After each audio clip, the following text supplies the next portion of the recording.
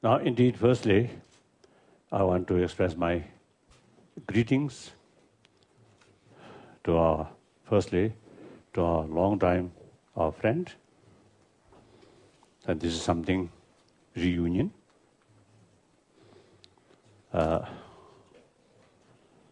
I believe,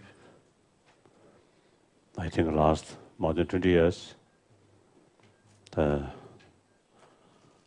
our small group, I think, out of our serious discussion, at least I think we made some contribution.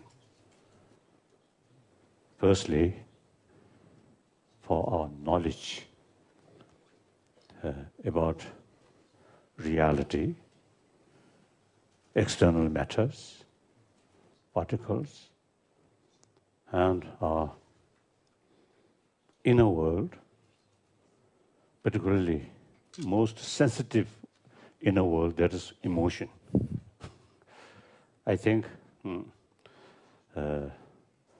through our discussion, I think some point seems, I think, become clearer. And through that way, I think our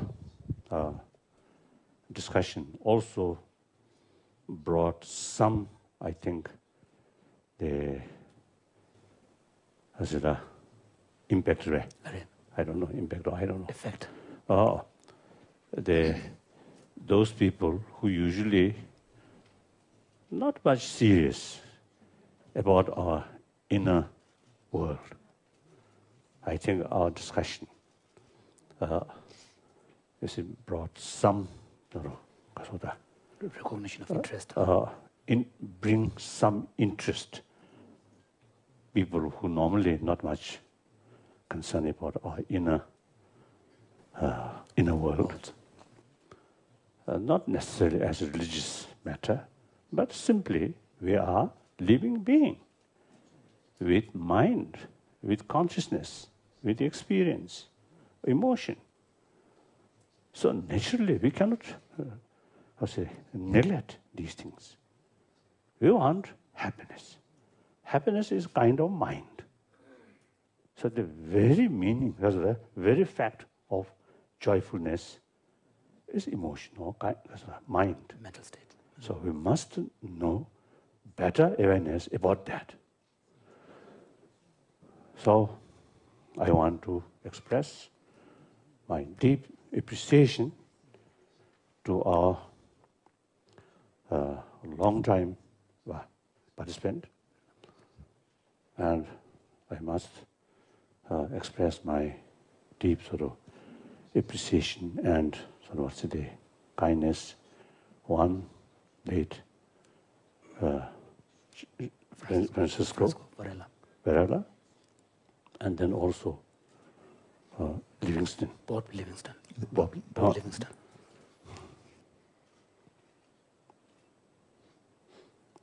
Of course, these are no longer with us, no longer on this planet, but their contribution still remain. So then, all new participants, this time more people. I appreciate you come here.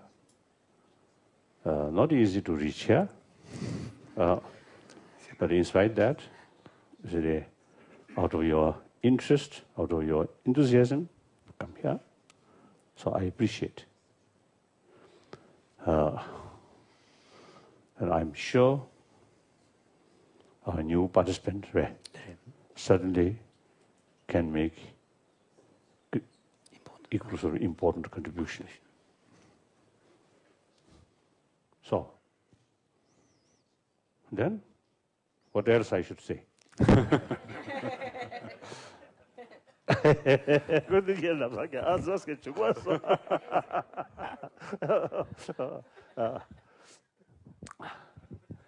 Perhaps I may say something. I believe whatever sort of object, whether destructive or whether constructive,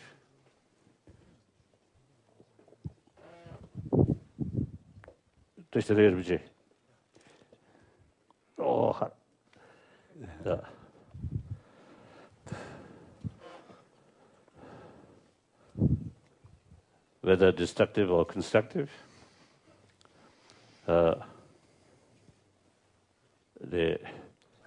whether you achieve satisfactorily that goal, much depend on the method.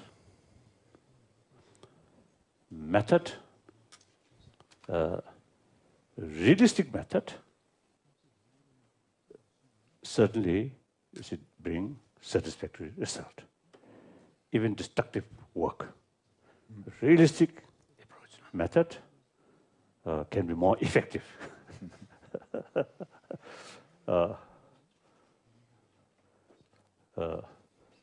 Then, now in order to carry a realistic method, it is very important you know the reality. Now, reality, there is always gap, appearance and the real substance reality. There is gap. I think animal, I think their method in order to achieve their goal, much based on just appearances. We human beings, more advanced. Now, not because of the satisfy, just appearance, more deeper reality. Now, so far, as we call modern science, is focusing external matters, try to know the substance reality. So quantum physics, all these eventually found. Marvelous. Meantime, as I mentioned earlier, everybody seeking a happy life, happy day. That means calm mind, peaceful mind. That's also very important for physical health. Very clear. So, therefore, it is illogical while we are satisfied just appearances, but try to know the deeper level about external matter. So why not? Similar attitude towards our internal science or internal thing. So then, automatically, about emotion. Very important. Our life is ups and downs. In our life, I think main factor which brings our life too much ups and too much down is emotion. So it is logical, it's very important to know the very thing which our life become happier or much stress and much disturbances. So therefore, this is not just religious matter, but this is a matter for a better world, happier world, isn't it?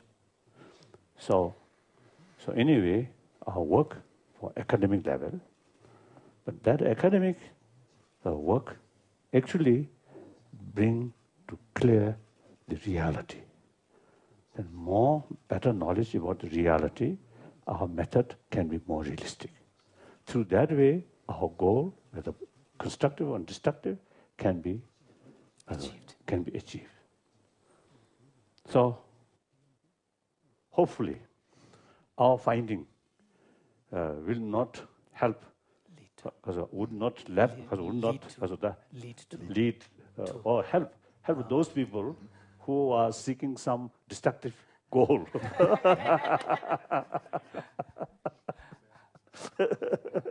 Some people who want to manipulate others' mind that better knowledge about mind, about emotion, then they may use these in order to destroy the other.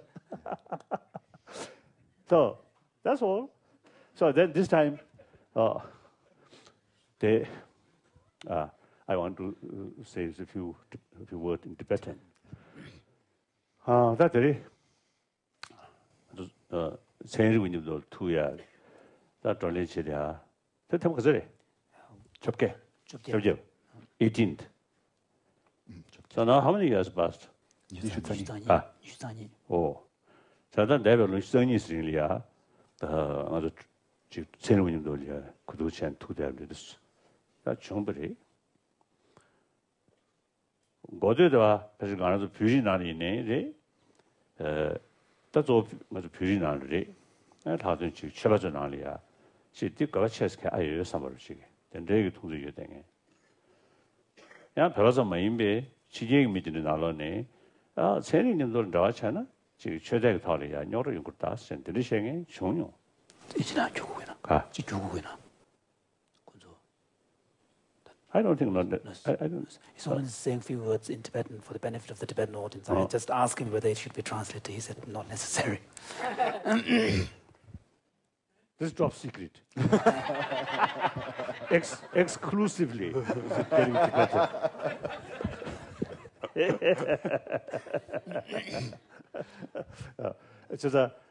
다 벌거 가도 소화제 유도 그걸 매일 매기 단된 거냐라 판도해야 되지. 세리부스로 인해 판도해야 되지. 수저대 알아서 사제비 처벌을 인해 판도해야 되지. 차대기 아래. 다 사회가 탐절도 가렸으려나.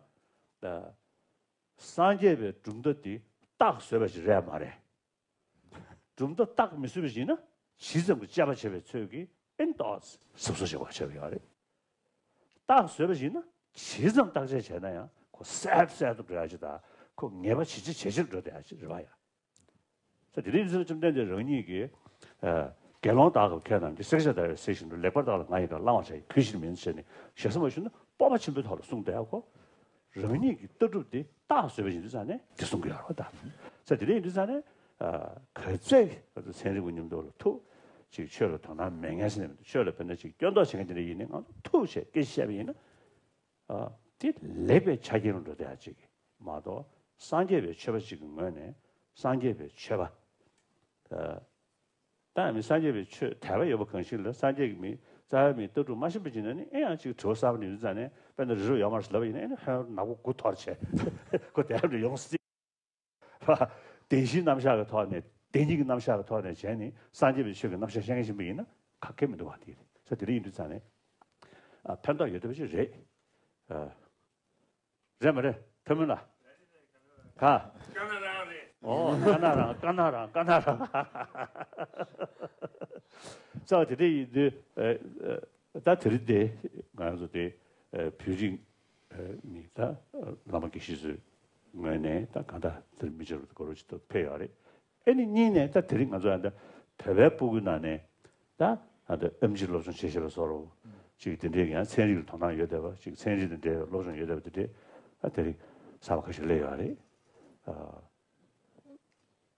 계산 시우지 전부도 통구도 아니 말한저다 지금 상계배 최다 상계배 떠주고 타는 셔야 되다 지금 생리를 타는 변이다 지금 째니 아주 숨지기 타네 가다 미셔서 따처로 돌아지다 시셔 따처로 담배 타네 다 두든지 아주 밀어 디기 요구하시다 미지도 나로 디기 요구하시기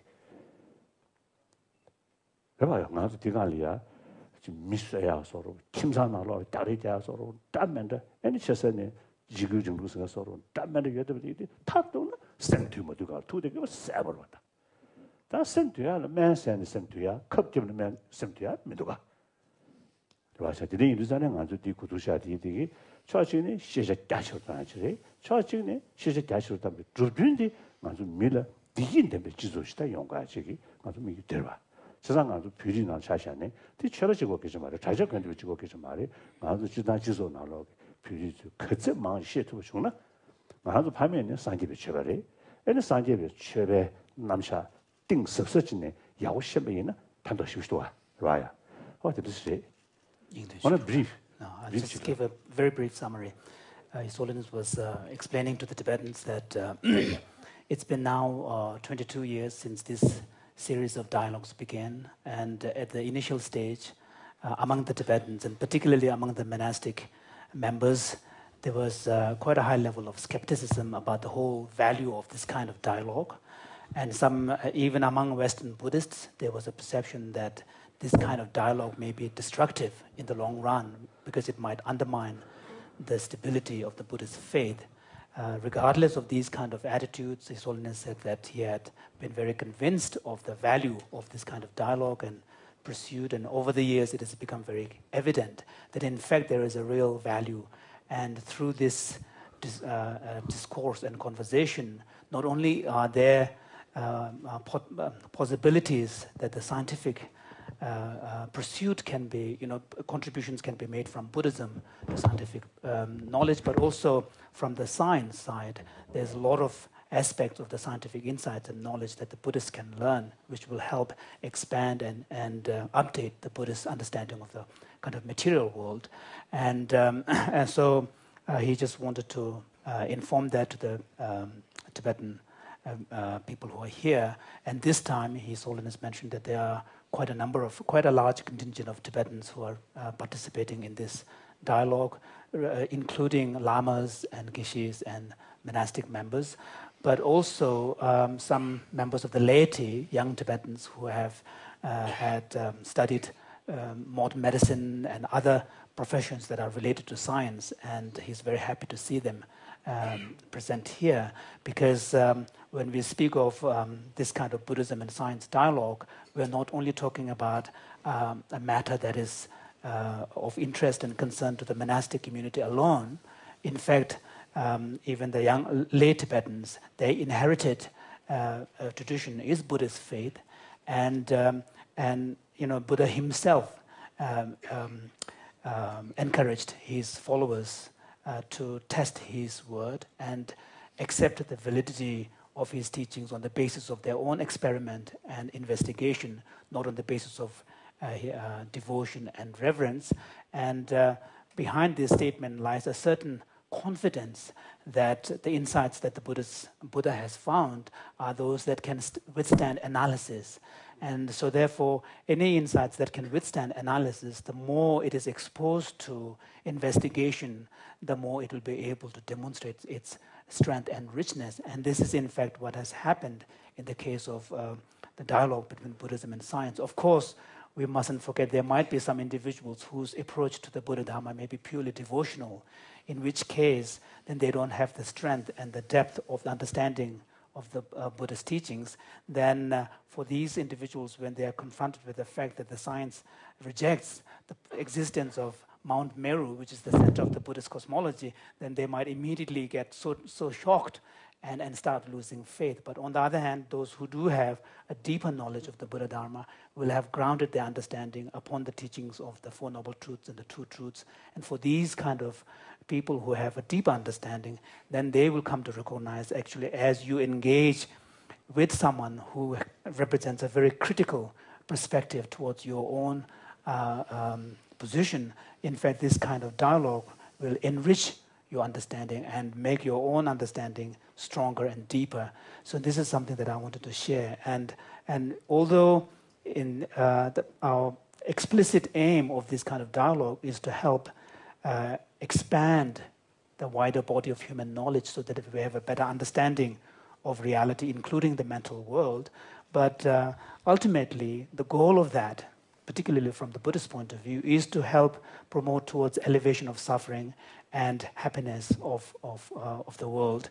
And so through expansion of knowledge, we will be able to contribute towards that. And that's ultimately the ethical motive behind our endeavor. So that's all. Thank you. Now I'm acting like a student. A student. Can everybody hear me? Yeah. Excellent. Your Holiness, it's an honor and a pleasure to be with you this morning. Thank you for having us all here with you today and for the week. Let me begin by telling you just a little bit about myself, since you will be spending quite a bit of time with me this week, perhaps more than you wish.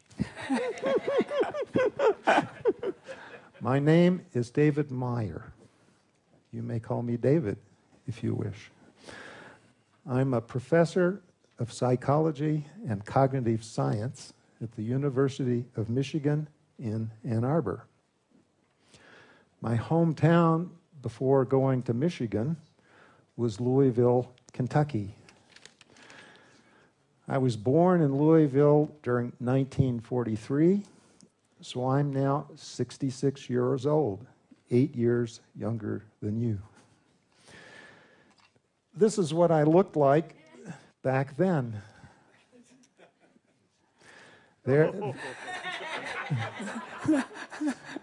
Those are my mother and my father.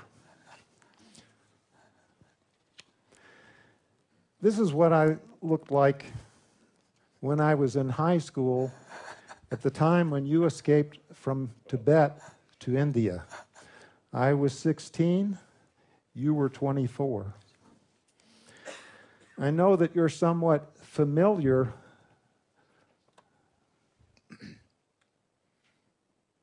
big change, yes? Even bigger now, yes? I know that you're somewhat familiar with Louisville. It's also the hometown of Muhammad Ali, who went to high school there at the same time as I did, and whom you have helped to learn more about compassion. I hope you may do likewise for me. Louisville is also near Gethsemane Monastery, which was the home of Thomas Merton, who came to visit you in India just before he died. You have visited his grave site in Kentucky about 10 years ago, so you know a lot about where I came from. Also, my mother grew up on a farm in southern Indiana near Bloomington, where your older brother, Tupten Norbu, taught at Indiana University. This is another way in which you know at least a little bit about where I've come from. I also know a little bit about where you came from. I've read some of the books that you have written, such as The Buddhism of Tibet. Very good book. Very good. In the year 2001, I went to Tibet and visited Lhasa. I have seen your old home, the Patala Palace. This is a photograph of it that I've taken. I've been to the Jokang. I've traveled to Samye Monastery. I've climbed up to the caves of Padma Sambhava. And I've been in your bedroom at Norbalinga. I hope that someday you may get to go back there too.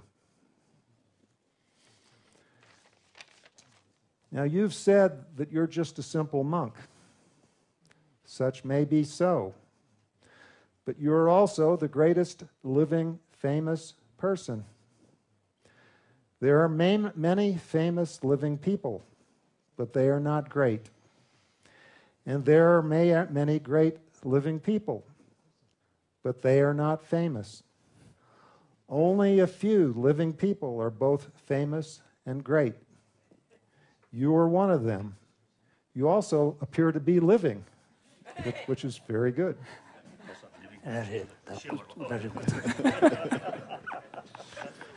You have done more to help humanity during my lifetime than anyone else I know.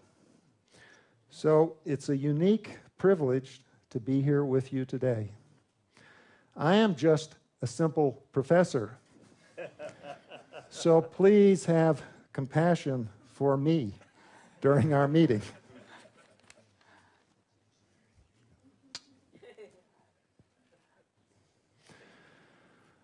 So, what I want to do at first is to describe for you and others in the audience a bit more about the topics for our meeting of this week. The meeting will deal with the topics of attention, memory, and the mind. So just to make sure that everyone knows what we will be talking about, I will give a few brief, non-technical definitions about what I think these words mean. So, for example, attention. I will take attention to be the mental faculty that enables sentient beings to concentrate their perception, thinking, and judgment and actions on selected important objects. For example, right now, I'm trying to pay very careful attention to you and a little bit to the audience. By memory, our definition will be the mental faculty that enables sentient beings to store and recall knowledge learned from past experience for present and future purposes.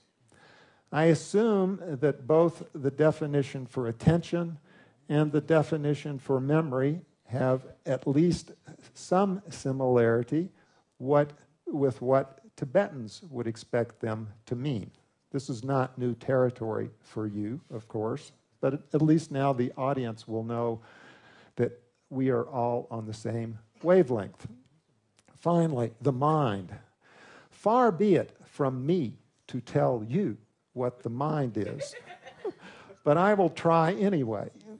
So for me, the mind is the complete collection of subjective experiences, knowledge, and processes, including both conscious and subconscious ones, and this is very important for Western scientists, that enable sentient beings to think and act intelligently. Now, I happen to believe personally that other beings besides humans are able to act intelligently as well. The monkeys that you have outside are smarter than me.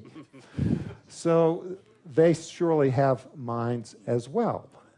And there will be issues that arise during the meeting about to whom does the term the mind completely extend. And we will discuss that.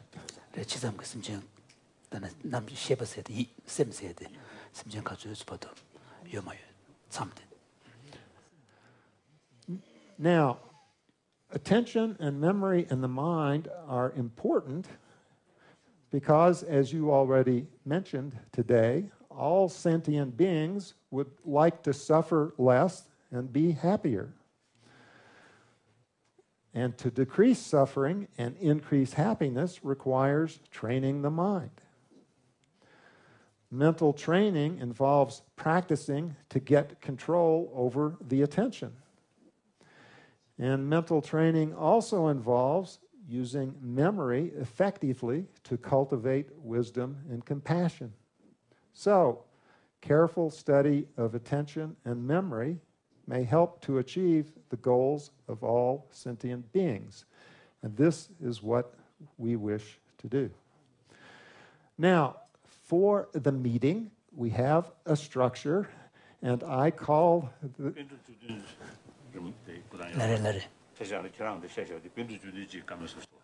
Someone was saying that in this hall you will see tankas hung around, and these are the tankas of 17 great Nalanda masters whose writings are important for the Tibetan tradition. And listening to your presentation, it sounds as if one of those panditas were alive, they would be making the same kind of presentation. Well, you are putting a lot of pressure on me. So, we shall call this the wheel of mind, and it provides the structure for our meeting. At the center of the wheel will be Buddhism, and we will think about Buddhism the entire time. Around the perimeter of the wheel go various spokes. We start with the contemplative studies, which will be represented here. Also, there will be philosophy and phenomenology, such as interested especially Francisco Varela. There will be developmental science, which developmental psychology. children, young adults, old adults like you and me. This will be connected to neuroscience, the science of emotion, which we call affective science, and cognitive science.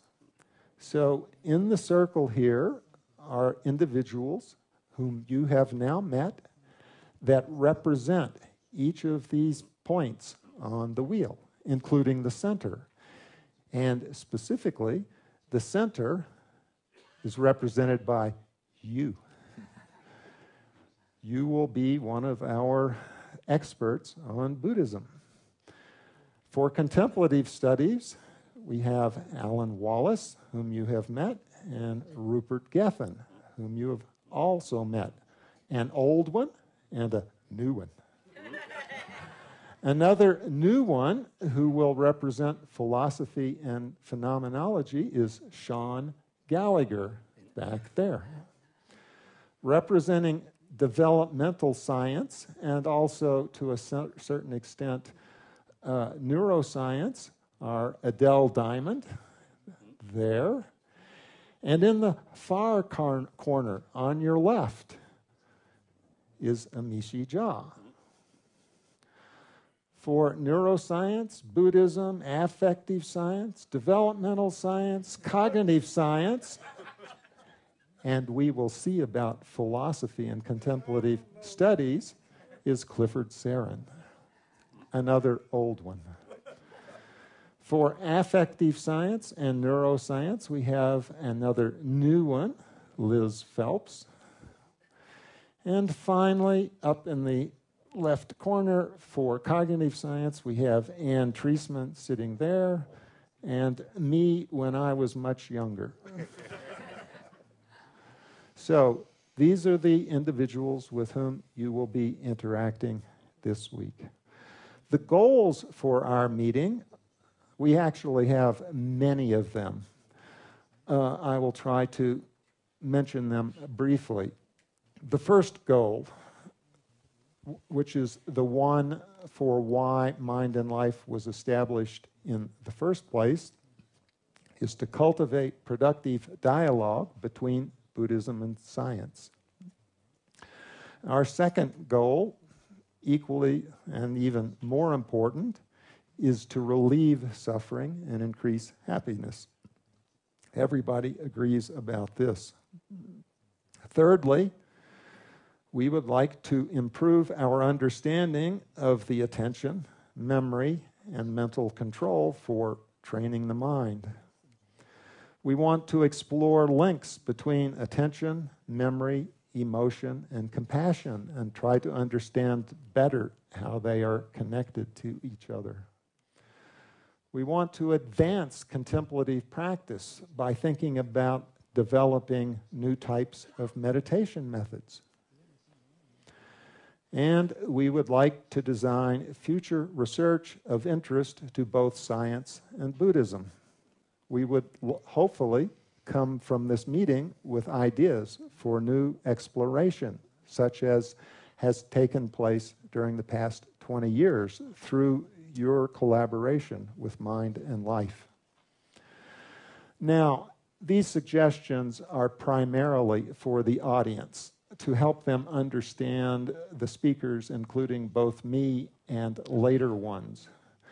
Please look at the pictures and graphs, but do not try to read all text on slides, because, at least for me, that is sort of what I'm doing. And if you just listen to me talk, you will be fine. Listen to presentations and dialogue. If we are talking too fast, please ask us to go more slowly. So, my presentation for today is entitled Multitasking, Meditation, and Contemplative Practice. I need to define some of these words for you. For me, task is a word that means a piece of physical or mental work that is done by using a specific procedure in order to achieve a desired goal. For example, brushing your teeth is a task. It has a goal.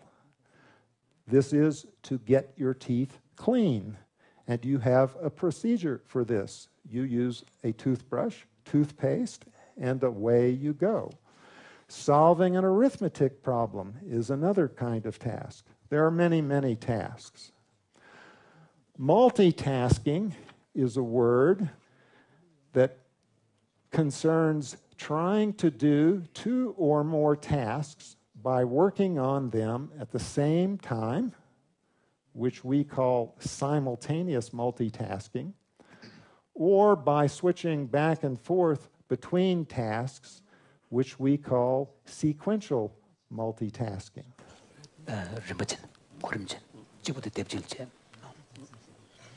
So, here are some everyday examples of situations where multitasking takes place. Parenting children while washing dishes involves multitasking. Being the parent with the children is a task, and washing the dishes is a task. And in the United States and Europe, for sure, adults actually try to do both of these tasks more or less at the same time. Using a cell phone while driving a car involves multitasking. Driving the car, you want to get somewhere. Calling a friend, that's a different task. Working in a business office involves much multitasking. And controlling airplane traffic at an airport involves much multitasking. In fact, so much that these people have quite a bit of trouble.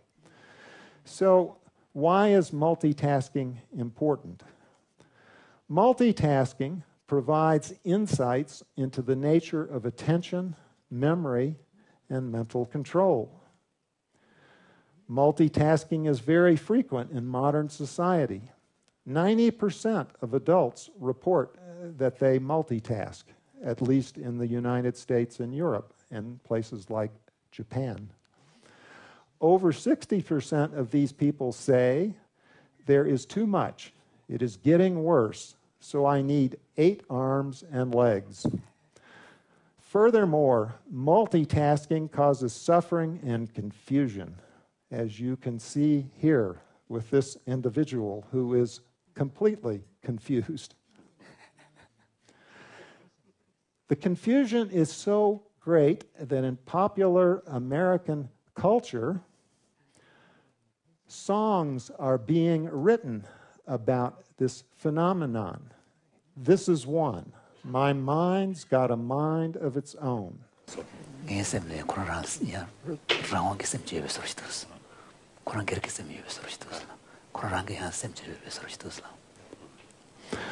My mind has a mind of its own.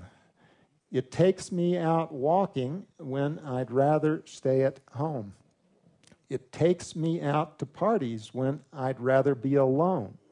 Oh, my mind's got a mind of its own. I've been doing things I thought I never would do. I've been getting into trouble without ever meaning to. I no sooner settle down than I am right back up again. I feel just like a leaf out in the wind, and so it goes. And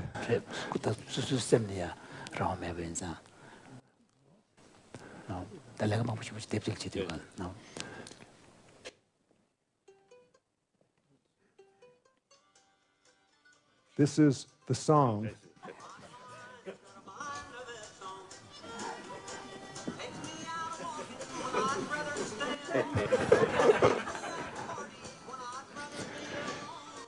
The singer of this song is a prominent Buddhist in America, Jimmy Dale Gilmore. He has performed for the Tibet House in New York City to raise funds.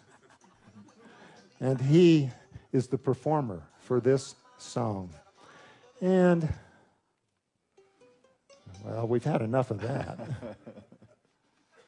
So, reasons to study multitasking. Suffering caused by multitasking may be decreased by careful investigation.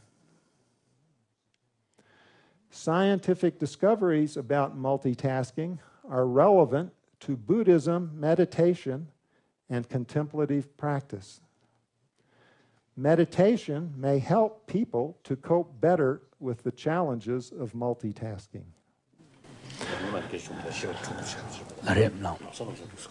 No. Solness was just referring to, sometime in the past we had discussions about how some individuals are able to switch from one to another very easily without getting stuck. Yes. We will discuss that further. Now, because time is short and I want to make sure you know what my conclusions will be because they will provide later discussion, I will tell you some conclusions now. And then I will present further material to help support them. So the first conclusion will be that meditation involves multitasking. And I will show you how this can be so. The second conclusion will be that scientific research on multitasking can actually help to improve contemplative practice. Multitasking call research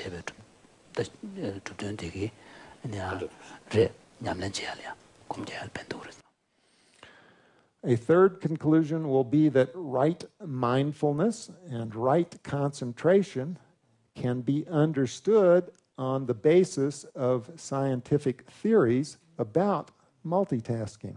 Right mindfulness right mindfulness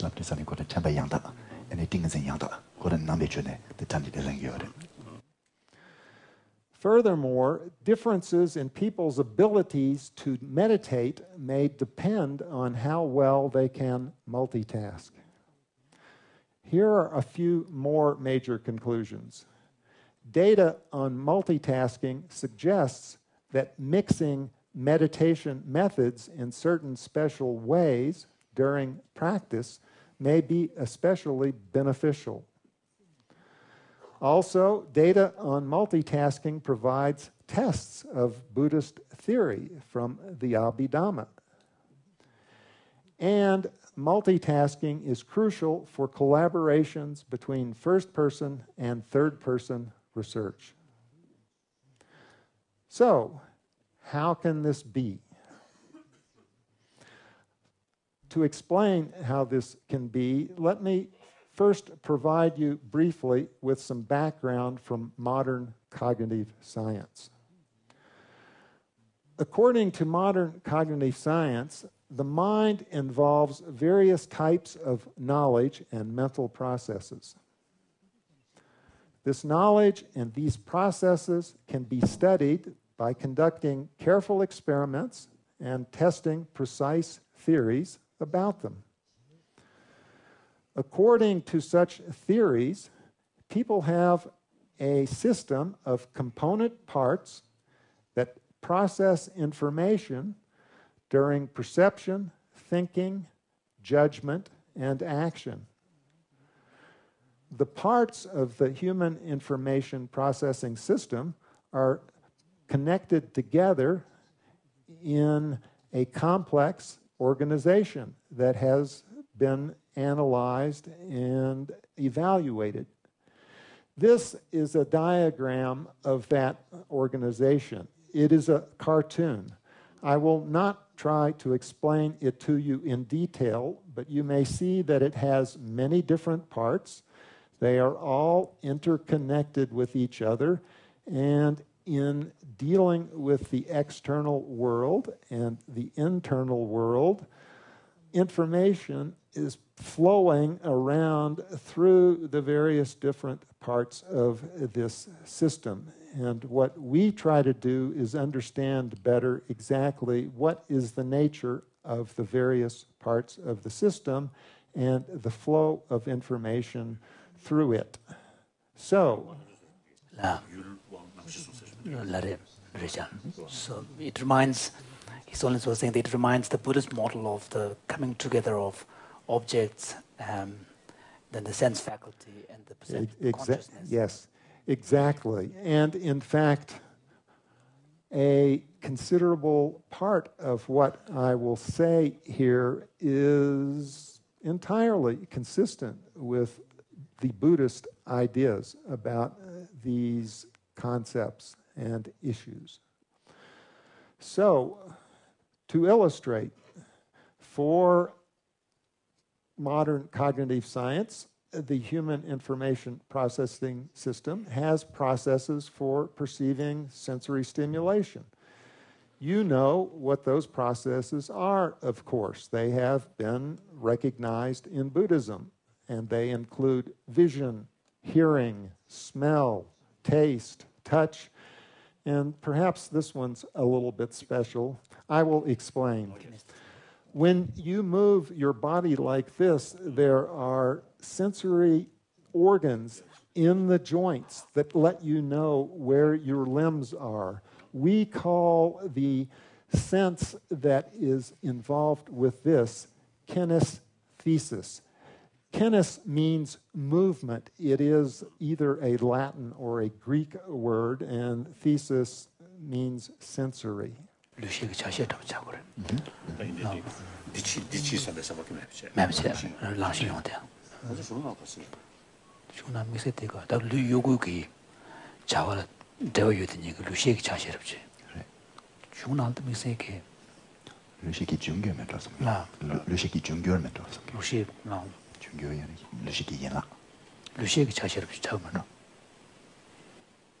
His Holiness is wondering whether there is any exact parallel in the Buddhist model. This is a good question. Perhaps we could discuss it later.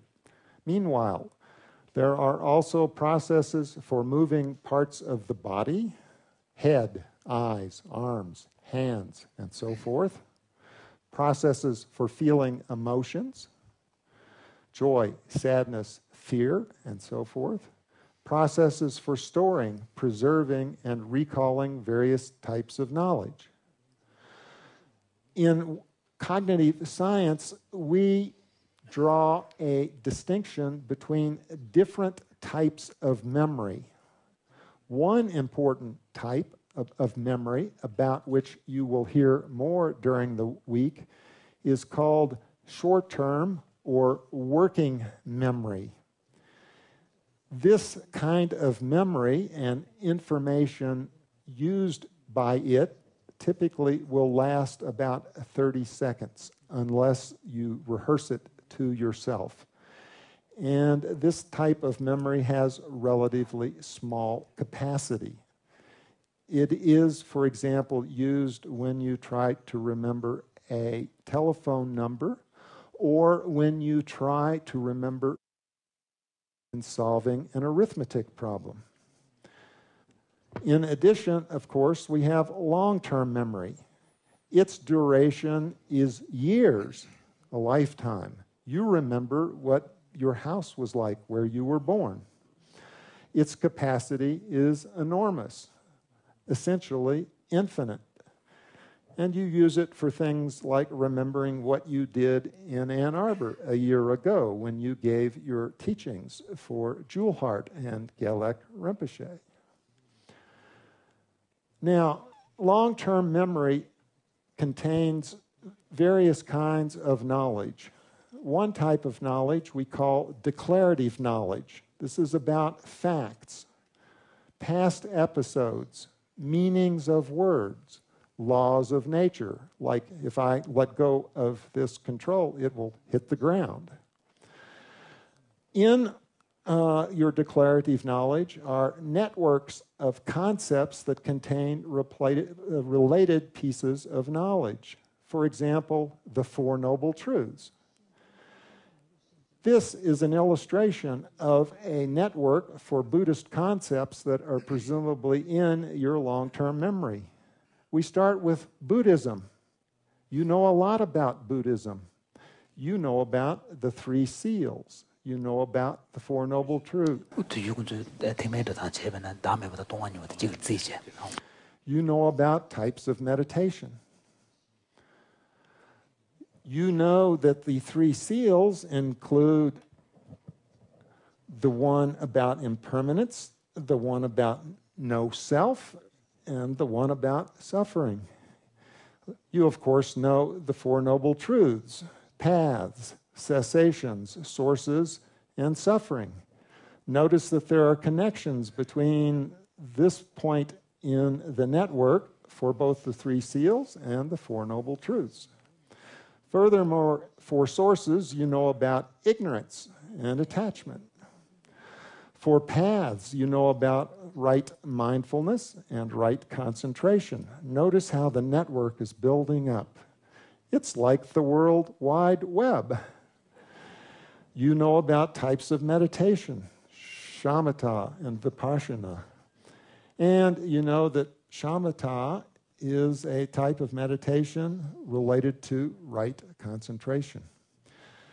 Cognitive science is able to identify what these networks are like in people's minds and to measure how quickly people are able to recall information from these networks.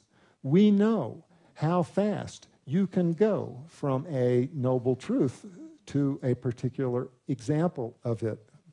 Actually, about 1/10 of a second, except for you, shorter than that, because you are so familiar. Also in long-term memory is procedural knowledge for using skills. This involves rules about what to do while performing various kinds of tasks. For example, if you were driving a car and a traffic light turns red, then you would know the rule that you should step on the brake pedal and stop. Of course, when you first tried to drive a car, you did not apply that rule and the car crashed. Or at least this is what is shown in the movies.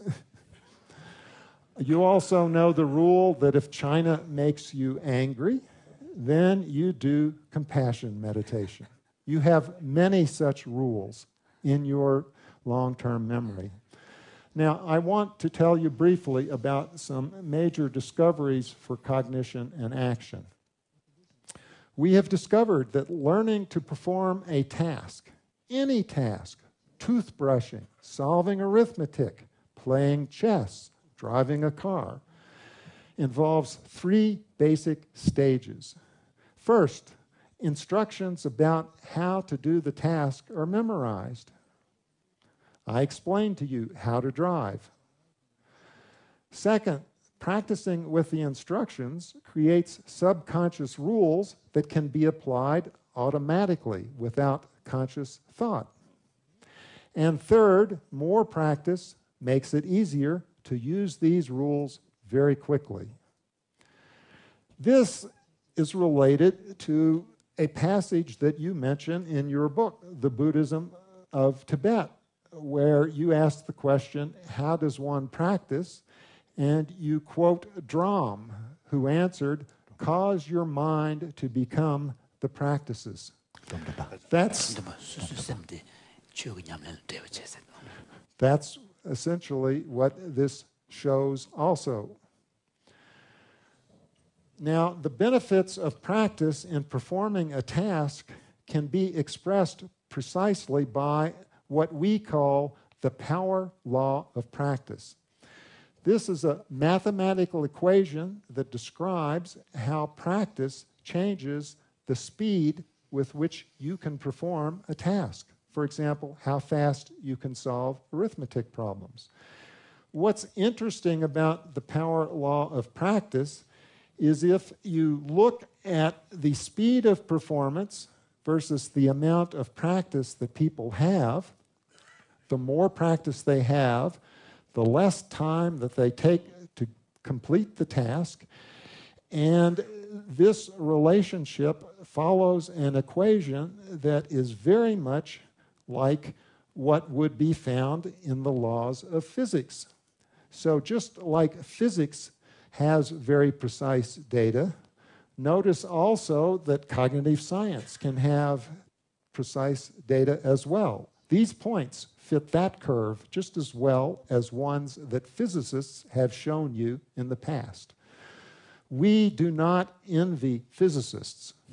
We feel that we are strong scientists too. So, let me now talk about scientific... David is also saying that's maybe there's a reason why sometimes they call it a soft science. The physicists. No longer. We are hard science.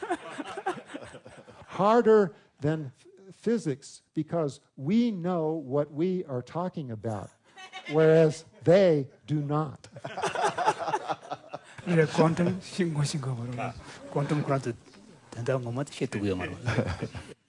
So, I now want to present scientific research on multitasking, and let me remind you, multitasking involves trying to do 2 or more tasks by working on them at the same time or by switching back and forth rapidly between tasks. Here are some major facts about multitasking that have been discovered through this research. First of all, multitasking can be studied in the laboratory. We do this by measuring response speed, accuracy, and brain activity. Let me demonstrate. Alan, I would like you to be a participant. Are you able to count from 1 to 10? Yes. When I say, you're not like the individual in the song. Can you count to 10 or to 1 without thinking twice? No.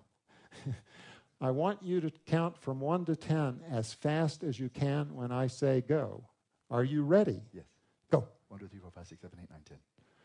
He took about 2 seconds to do this. Now, do you know your ABCs, the alphabet? More or less. When I say go, I want you to say your ABCs from A through J as fast as you can. Ready, set, go. A, B, C, D, E, F, G, H, I, J. Excellent. Now, That was the braking motion. here, So how about saying it backwards? oh, much. So is it because due to lack of habituation?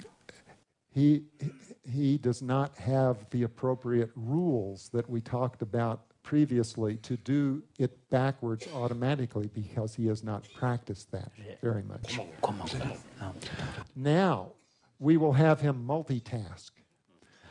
I want you to count from 1 to 10 and say your ABCs, but you will go 1A to B until you finish both tasks.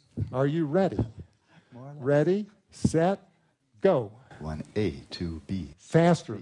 No, thank you. D, E. I'm finished. The trial is run. This is multitasking. We can measure how long he would take if he was switching back and forth.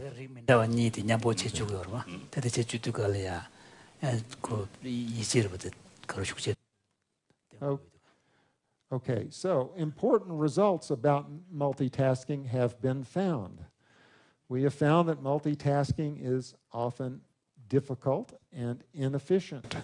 어디 안 되죠? 이루 장장. Lare, 이루 도배. lare, lare, 달라 뭐 미디 간다서 말. lare. But I mean here the examples, lare, 공부 소소. lare. The example you've given to Alan has all to do with the level of thinking. But there might be, a lot of other activities where different perceptual processes are operating at the same time. Yes. Like your arms doing Yes. something. Yes. That's easier. Yes. We will talk about that, actually.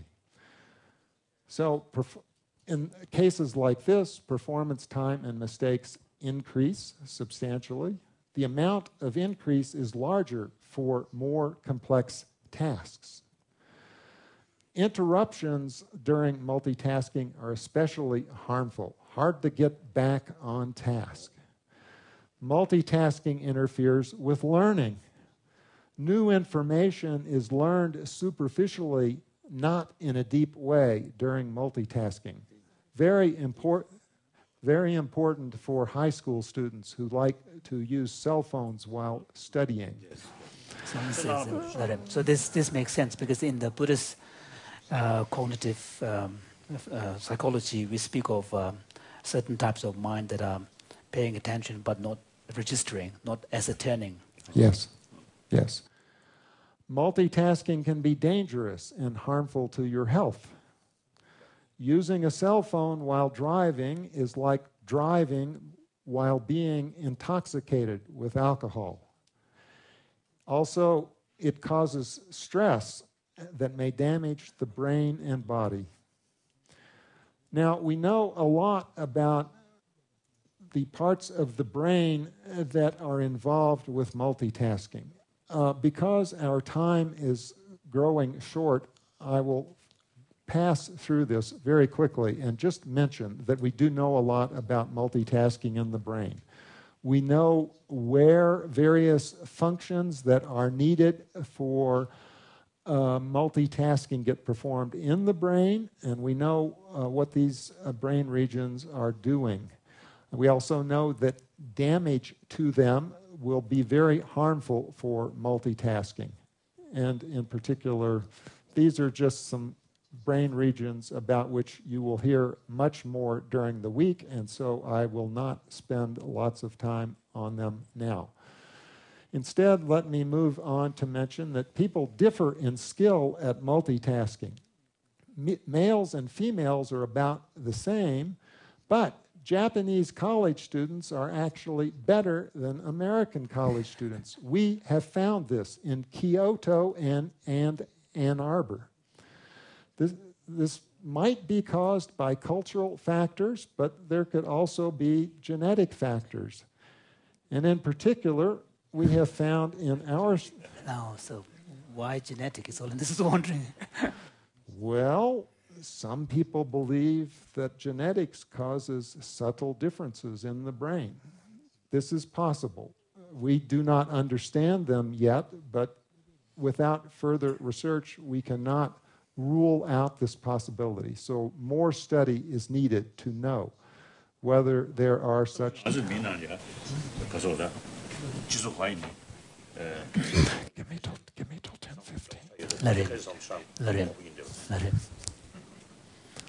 Solon is saying that isn't it the case that in all...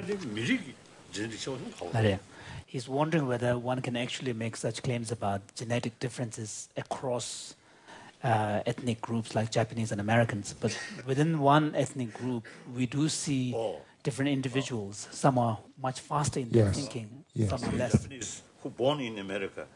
Interesting. We need, for the very good suggestion, needs to be done. So there may be environment. Yes, exactly. Yes. Language. Yes. Cultural more likely than genetic to be explanation. We also know that practice improves performance in Maybe because if you're shorter physically, then you can get around much faster. True. Also, if you are shorter, you can talk faster. So we have found that when practice continues, several stages of skill in multitasking are achieved. People get progressively better in doing 2 or more tasks, almost at the same time. It is possible to become essentially perfect in doing 2 tasks at the same time. And this is a graph that shows extra time taken in multitasking as you change the amount of practice that you have had. And you see there is a lot of extra time taken for multitasking after little practice, but by 5 sessions of extensive practice, this extra time has decreased. And that makes sense. Yeah. So it is possible, as you were suggesting before, to become very good at multitasking for certain kinds of tasks. So what? How is this related to meditation and contemplative practice? That's what we really care about. So I will describe an application to meditation and contemplative practice of ideas from research on multitasking.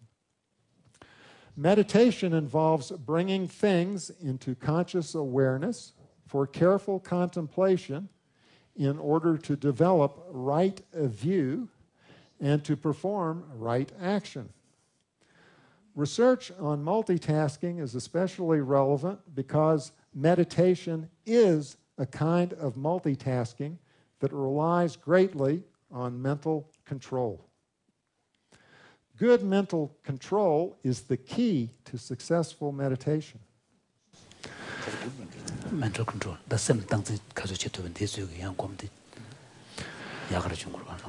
So let me describe a bit more about the role of control in meditation. Control is the ability to guide physical and mental processes for achieving desired goals.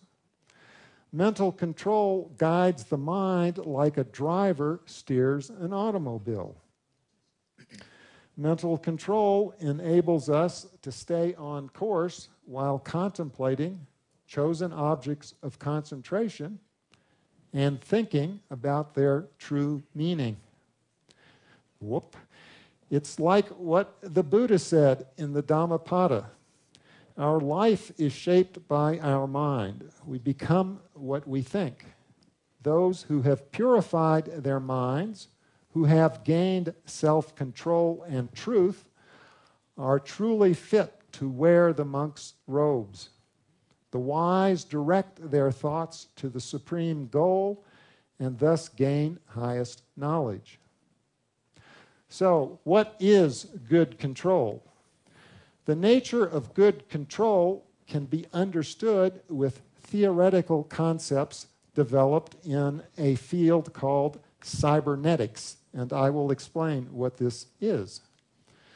Cybernetics is a field of cognitive science and engineering that concerns the design of mechanisms for intelligently controlling the activities of artificial and natural systems. Thermostats, automobile cruise controls, heat controlling mechanism. Those all are designed with cybernetics. Pioneers of cybernetics are famous scientists and engineers.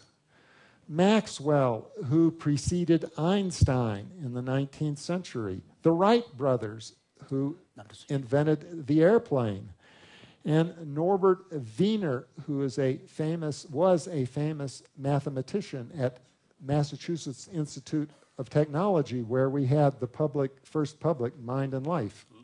All cybernetics. Now, these are principles of cybernetics for good control. Good control involves sensing and adjusting the activities of interconnected mechanisms that belong to a complex system. For example, an automobile cruise control has to sense how fast a car is going and properly adjust its chosen speed. cruise control chiche. 그냥 즐거워 잘. Yeah. Rene the 2G the nalolia the computer programs je model today to ne yang ko tangsin che jwa. Ta zo tangsin che ta der. Ko 지금 뭐가? chingwa ga. The Quran je te wa dire. The mechanism control mechanism jikshi ne du shi ba. The ki to ne ani kom ja ba ka ya sim ki tangsin che ta mechanism kar yi ma yin to ya. Ko cha to ye. His Holiness is wondering how effective the application would be from the cybernetics. So we will get to this. These adjustments made during control involve detecting and correcting errors in the performance of the system. For example, a cruise control must notice that the car is going too slow and increase the flow of gasoline so that it goes faster.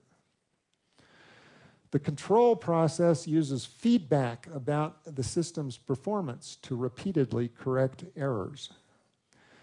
And cybernetics describes how the control process works. So here is an example with cruise control, about which you know. It's the device next to the steering wheel. Cruise control works by an automobile driver putting a desired speed into the control knob. That is then the chosen speed, and it goes into a working memory that the cruise control has. Computer. This is computer. Yeah. Yes. Yes. This chosen speed then becomes the goal for the system. Also, the system knows what the current speed is. These two things, the speed that is the goal and the speed that is the current speed, go into a device called a comparator that decides whether or not they are the same. If they were the same, everybody would be happy. But if they are different, then the cruise control must make an adjustment. It detects the error in the speed, the difference between these two, sends that to a controller that controls the amount of gasoline going to the engine. The flow of fuel changes, the car engine changes speed, and the corrected speed goes back to working memory, and this goes around and around and around, and this is how cybernetics in cruise control works. The implications of these principles are that good control involves interactions between mechanisms within a complex system of parts. For example, the knob, the working memory, the comparator, the fuel pump, and so forth. Bad control may occur because of failures in any of these mechanisms and the signals that they transmit. This explains why various types of meditation are initially rather difficult, and I will show you how so in just a minute. For example, consider shamatha breath meditation and analytic meditation. The explanation is also going to show how meditation is a kind of multitasking. So let's consider shamatha breath meditation. Now you know what shamatha breath meditation is. You have done tens of thousands of hours of it. Here are some instructions about what that involves, taken from a book by Allen. I will not give you the instructions because you don't need them. But a cybernetic analysis of breath meditation shows that it involves a complicated series of steps. First, you have to interpret the verbal instructions. You have to relax. You have to start your breathing. Then you have to attend to your breath sensations. You have to memorize what those sensations feel like. You have to maintain your current focus of attention. You have to check your breathing. You have to form an impression of what your breathing is now like. You have to compare your current breathing with your impressions from the previous breathing. You have to decide whether or not they match, they are the same. If they are, then you keep doing what you already were. If they do not match, then you have to restart your breathing so that it is proper once again. This whole series of steps is the same as with other cases of cybernetics like cruise control. Conclusion: meditation is multitasking. Why? Because task 1 is preparing with the instructions. Task 2 is being mindful in this part of the meditation process. And task 3 is introspection, checking to see that mindfulness is working properly. 1, 2, 3. What about analytical meditation? Well, my hypothesis is that analytical meditation is like solving a jigsaw puzzle. Do you know what a jigsaw puzzle is? Well, you not only know what one is, but you now own one. And there is your own personal jigsaw puzzle, which you may try to work after our meeting is over. Okay? You're very welcome. Meanwhile, David? Let's move on with analytical meditation, like solving a jigsaw puzzle. This is a cybernetic analysis for it. You have to choose your topic for contemplation. You have to recall pieces of knowledge from long-term memory about your topic, like meditating on the nature of emptiness. You have to fit pieces of knowledge that you recall from memory into a mental puzzle. You have to notice gaps that are present in the puzzle, places where pieces are missing. You have to ask questions to yourself to help fill the open gaps in the puzzle. For example, what is the relationship between form and emptiness? You have to wait for an answer to come to mind from memory after you ask this question. You have to check your breathing along the way.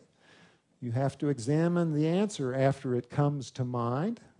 You have to see whether or not the answer that you came up with fills the gap. You have to decide whether it does fill the gap or not. If the answer is yes, you put the answer into your puzzle and you go looking for other gaps. If it does not, then you have to find a gap again and start all over.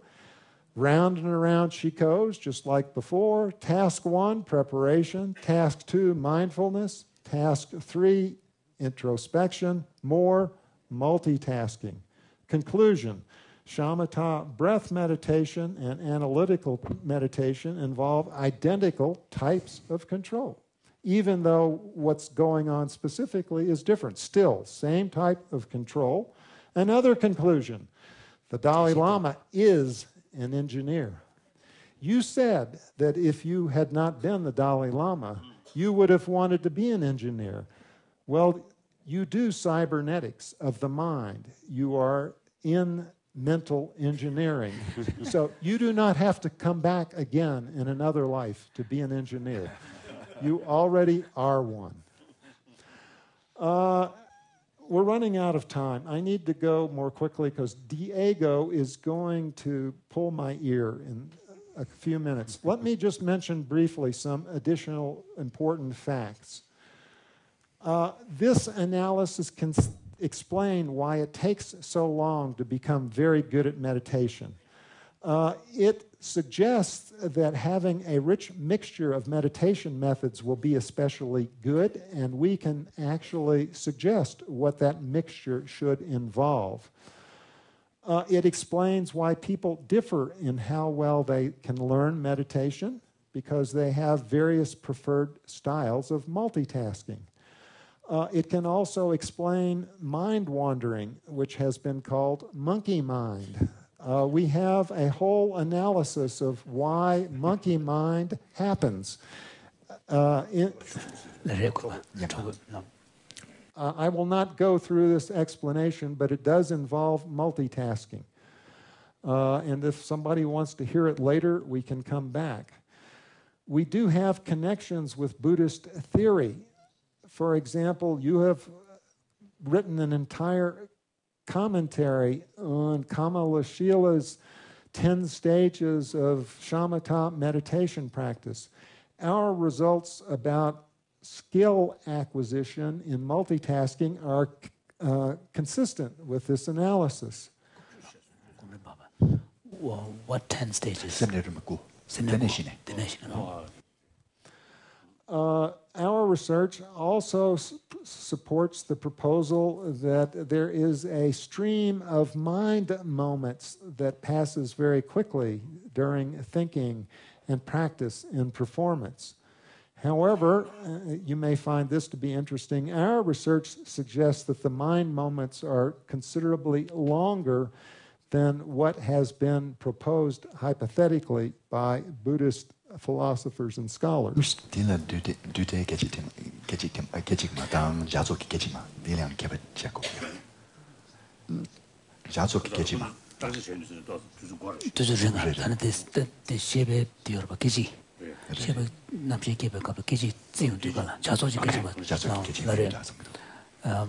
Because when we speak about mind moments from the Buddhist point of view, we make distinctions between two types of moments.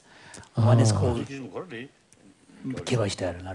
so one is called the Chasoji Gejima, which is a moment within which a shortest task can be performed. Okay.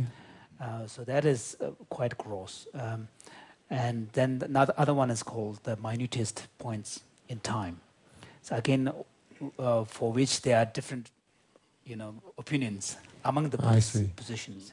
Well, so which it one might be worth discussing these various ideas because we may be able to learn more from the Buddhists about their analysis for the timing of this whole business.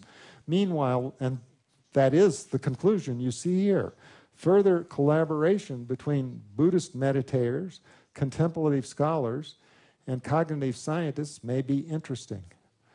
There are considerable prospects for collaboration in first-person and third-person research, such as you, Francisco, and the old ones of Mind and Life have become very interested in. There is good news about possible collaborations. The stability and vividness of attention in skilled meditators may allow various unique kinds of studies. Expertise in meditation provides access to subtle levels of the mind. And there are many interesting questions for future investigation, such as, how long do mind moments last in skilled meditators? Are skilled meditators aware of rapid perceptual and memory processes? Does meditation improve people's ability to do multitasking? Does the time taken to master successive stages of skill in shamatha meditation obey the power law of practice about which I told you previously, the little physics-like equation? What is the ideal amount of time to practice meditation per day? What is the ideal mixture of practices for becoming skilled at meditation? Are the higher states of consciousness realized by Tibetan Buddhism and other contemplative traditions like Theravada the same? How are states like shamatha and the four jhanas related to each other? Bunches of questions. I should also mention, although I won't belabor this, there are some possible pitfalls for this collaboration. Bad news for possible collaborations if one is not careful. Now, because we're running out of time and we don't want to emphasize the bad news quite yet, I'll just show you that there is some. And I will close. We can discuss the difficult questions later. I want to mention a few other difficult questions that get raised because of this cybernetic. But we will touch upon those later. If you wish. If you wish, we may touch on bad news. That's very important. Yes, I agree. Otherwise, I would not have mentioned the bad news.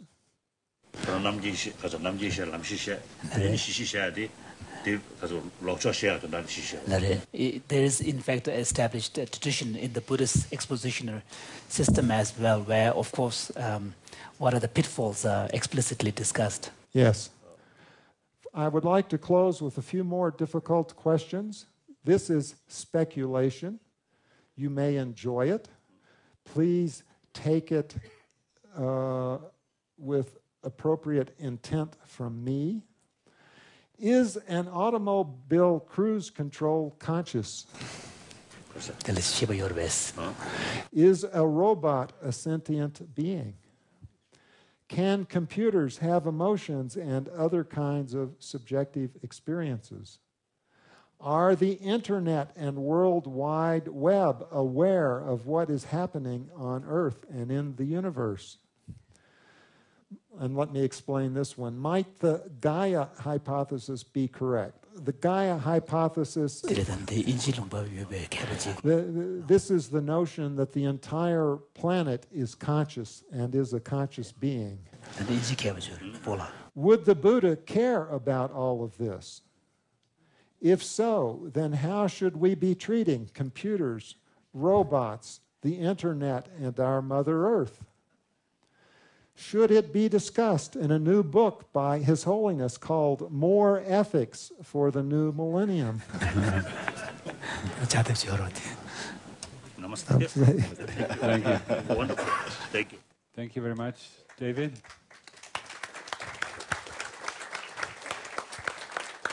So I would like people to remember that in 15 minutes we're going to be back. We're going to start at past again. And thank you so much for being and the tea is going to be out to the back door, and you'll see a large hall where the tea will be served. So please remember to come back in time. Thank you.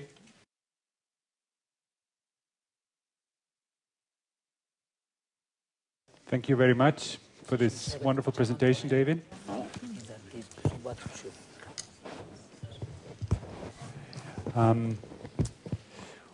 One of the questions that we would like to start this discussion with is this idea, and maybe Your Holiness could put on the microphone,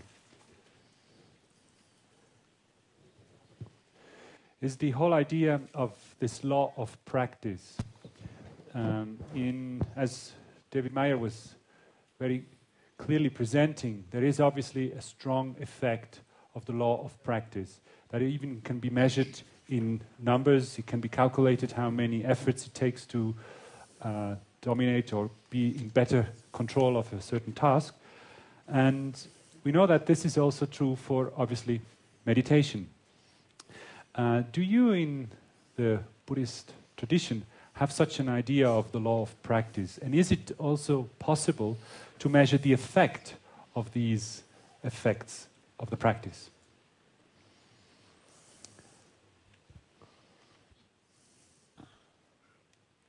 But some situation 가서 bana top true easy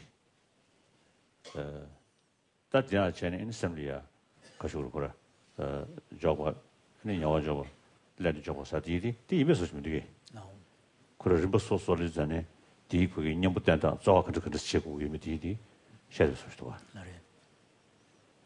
아니 this is tones. So listening to and other 검전찬에 뒤중시로 숨중시로 kum중시로 쓰셔야 해도 돼. has the day. So listening to David's presentation and the reference to the power of the law of practice, His Holiness was saying that it reminded him of the certain understanding of processes of development in relation to, for example, the shamatha practice in the Buddhist context. For example, when we are cultivating single-pointedness of mind in shamatha meditation, one speaks of the applications of 6 forces and 4 types of attention and so on, and then the 9 stages of attentional development. There is a recognition of a process by which one learns to acquire different stages of this development. And then also from the point of view of the actual attainment on the part of the individual, there is also the idea of 3 levels of understanding. Initially, understanding and experience at the level of study and hearing and learning, and then moving on to the level of instruction. So you talked about. So you have the level of instruction, which is like the Buddhist equivalent would be the level of understanding derived from hearing and study. Then you have understanding derived from. And then you spoke about how you need to then compare it against long-term memory and whether or not it fits with the memory and so on. So that would be at the level of 2nd level, which is the level of understanding derived from critical reflection and contemplation. And then the 3rd stage is when everything becomes effortless and spontaneous. So this is referred to as the level of experience or understanding derived from meditative practice. So there seems to be a parallel there. And the very word meditation here has the connotation of familiarization. So once you get clarity through thinking, critical reflection, then you enter into the phase of meditation, understanding arising from meditation, and this is closely related to the whole notion of familiarization. It just gets easy. You slip right into it. So I have a question then. Let's suppose you have become very skilled at analytic meditation, but now I give you an entirely new topic, such as, is a thermostat or a cruise control conscious, or does a robot have feelings? And you now do analytical. No. You now do analytical meditation on that. Will it be equally easy, even though it's a brand new topic, or will you have to, in effect, start over?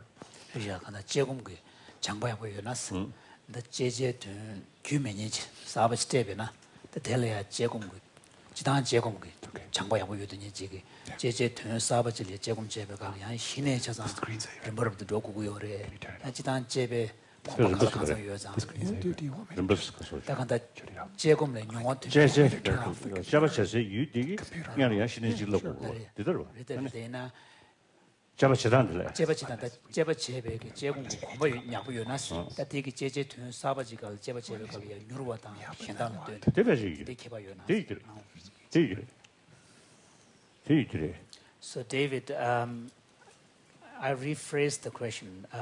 Would it be fair to say that your question is that if someone has a skilled analytic meditation, analytical ability. Yeah, ability, and then if he or she would apply it to a totally new topic, compared to an untrained person, will that person be more faster? And is that the question? Yes. That was exactly the question.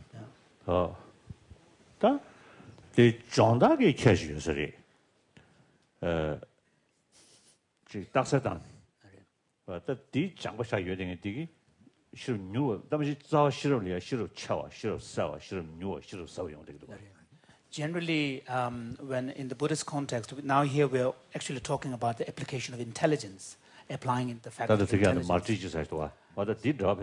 So in relation to the point you talked about multitasking, how fast you can direct your attention and so on. So from the Buddhist point of view, this relates to an application of the faculty of intelligence. And when we speak about intelligence in the Buddhist tradition, we speak of swift intelligence, penetrating intelligence, and vast. Yeah, vast intelligence. Breadth. And then nyurva, swift. Depth. And he said penetrating was really clarity, the sheer clarity of your intelligence. Swift.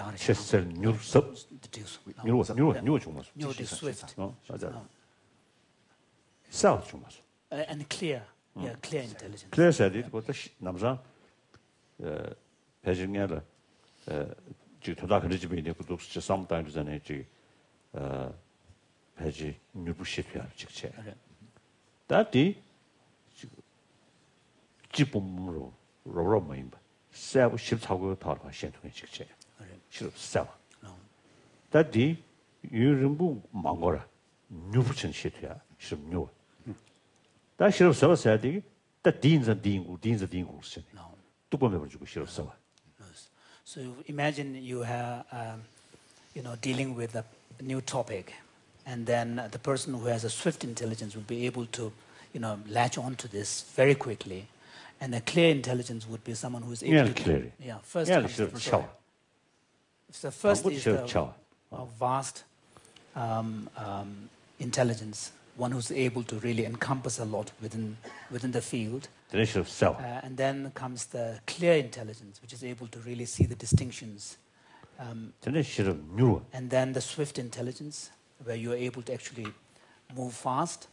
되게 싫어 써. And then the penetrating intelligence, where you're able to actually go deeper and deeper.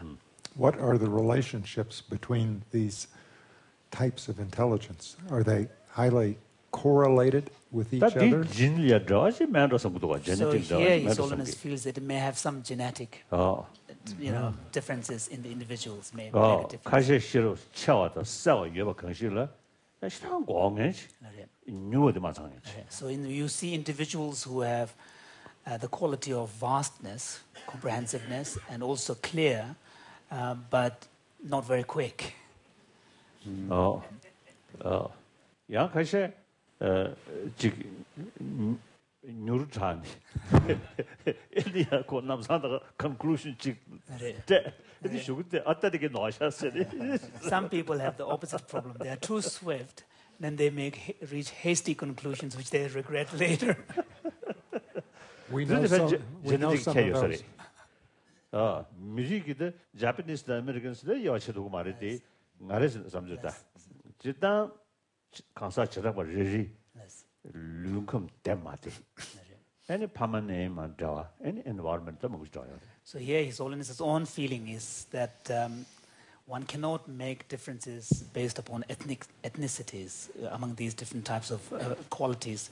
But within one ethnic group, one will see differences which may have probably a lot to do with genetic difference, but also the environment in which they grow, and also health, the health of the individuals as well. Health is very important, and in fact, if I had more time, I was going to talk with you about your health, because we have found that if you do aerobic exercise where heart rate goes high, at your age, you will maintain your ability to multitask much better. It's true. Yes. To highlight, just bring out one point that was stated, but maybe a bit more clarity. Among these four types of intelligence, His Holiness's hypothesis, or his hunch, is that if you develop these through training in one area, that it is like a skill that then with greater ease you could apply. So there's a generalizability. Yes. That one should see that you could take those same intelligence skills, analytical skills, and apply them to very different tasks. If they're not just locked into one field. That's the hypothesis. What about the relations between them? If you work on developing one, is there a hypothesis that the others will also be better?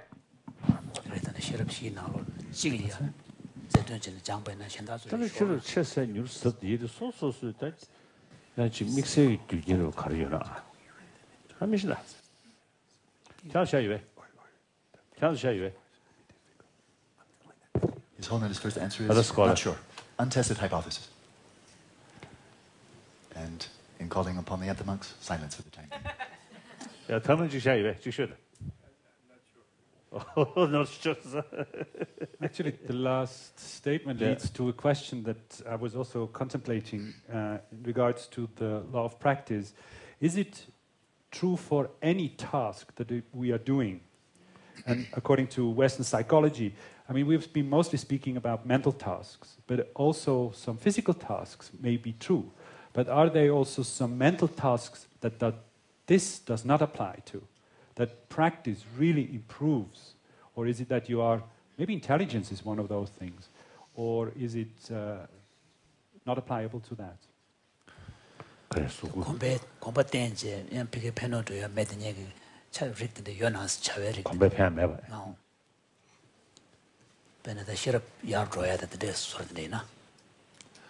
Would you like me to answer? So, the best I can say is that wherever the presence of this law has been investigated under laboratory conditions involving a variety of tasks, including, as you suggested a moment ago, physical ones. In fact, this law was first discovered by measuring performance of physical tasks. It was first discovered specifically with operation of a certain kind of typewriter keyboard. Not the keyboard on a computer like mine, but a special keyboard that allows you to use multiple fingers at the same time for entering letters. So rather than having a separate key for each letter, you change the patterns of keys that get pressed to indicate one letter or another. And a certain investigator about 100 years ago, while studying operation of that kind of special keyboard, discovered this law. Other people then tried to see to what extent this law would apply elsewhere in other situations. For example, it was discovered to hold for individuals who develop the skill of making cigars. In England, they used to make cigars by hand, and you could measure how quickly a worker could make a cigar. The company owners cared about this because the more cigars made per hour, the more money for the company, even though the worker does not get any of that more money. Later, people began asking, well, does this also work for mental tasks? And by now, many dozens of mental tasks have been studied with respect to this law. And with very few exceptions, it works everywhere.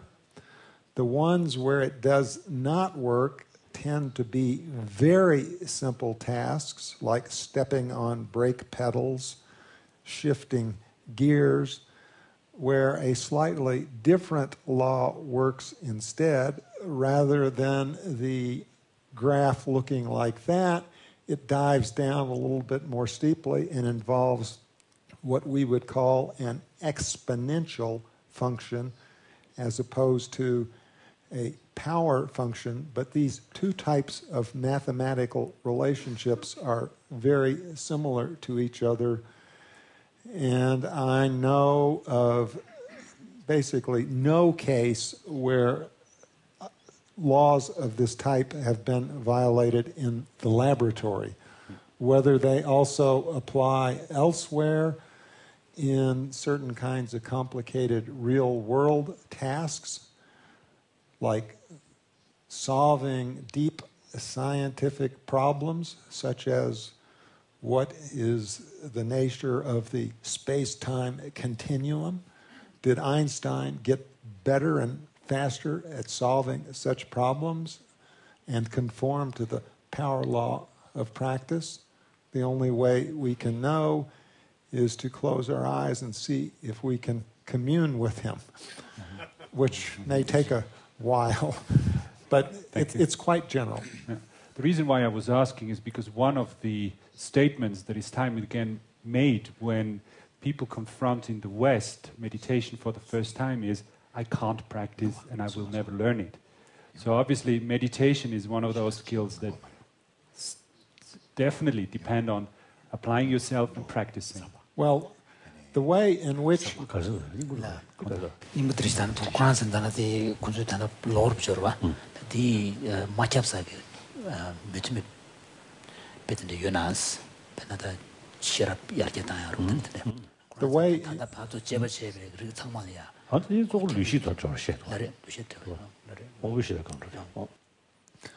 the way in which I see this power law applying to meditation is that during each meditation session, especially with methods like shamatha, where you have an object of focus for the attention, it would in principle be possible to know how long and how often during the meditation session you are actually focused on the object as opposed to being focused elsewhere.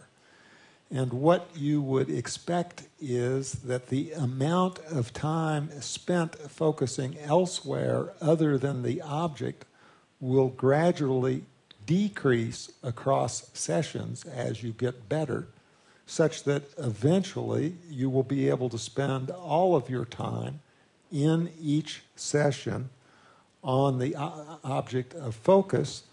And the question then becomes whether or not this change in the amount of time that you are off task follows the same pattern as the power law of practice versus the number of sessions that you have put into practice so far. Can I ask another question related to this topic? One thing I wanted to bring up is how to bring it back to the topic of attention, right? So as we think about people getting more and more efficient at a task, what actually tends to happen is the demand on attention is reduced.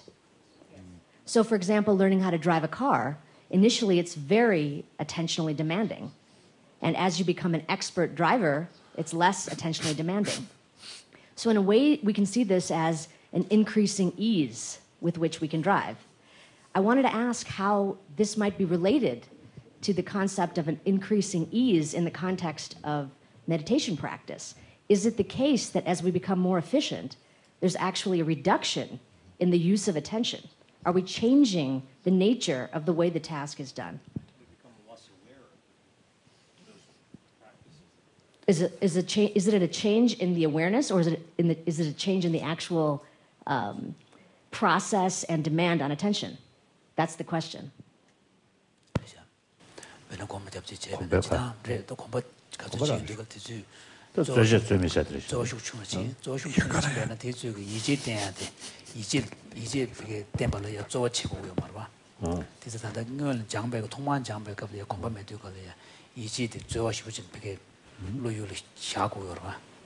attention the easy tendang ya zo chi chung ki ki ban do yo nas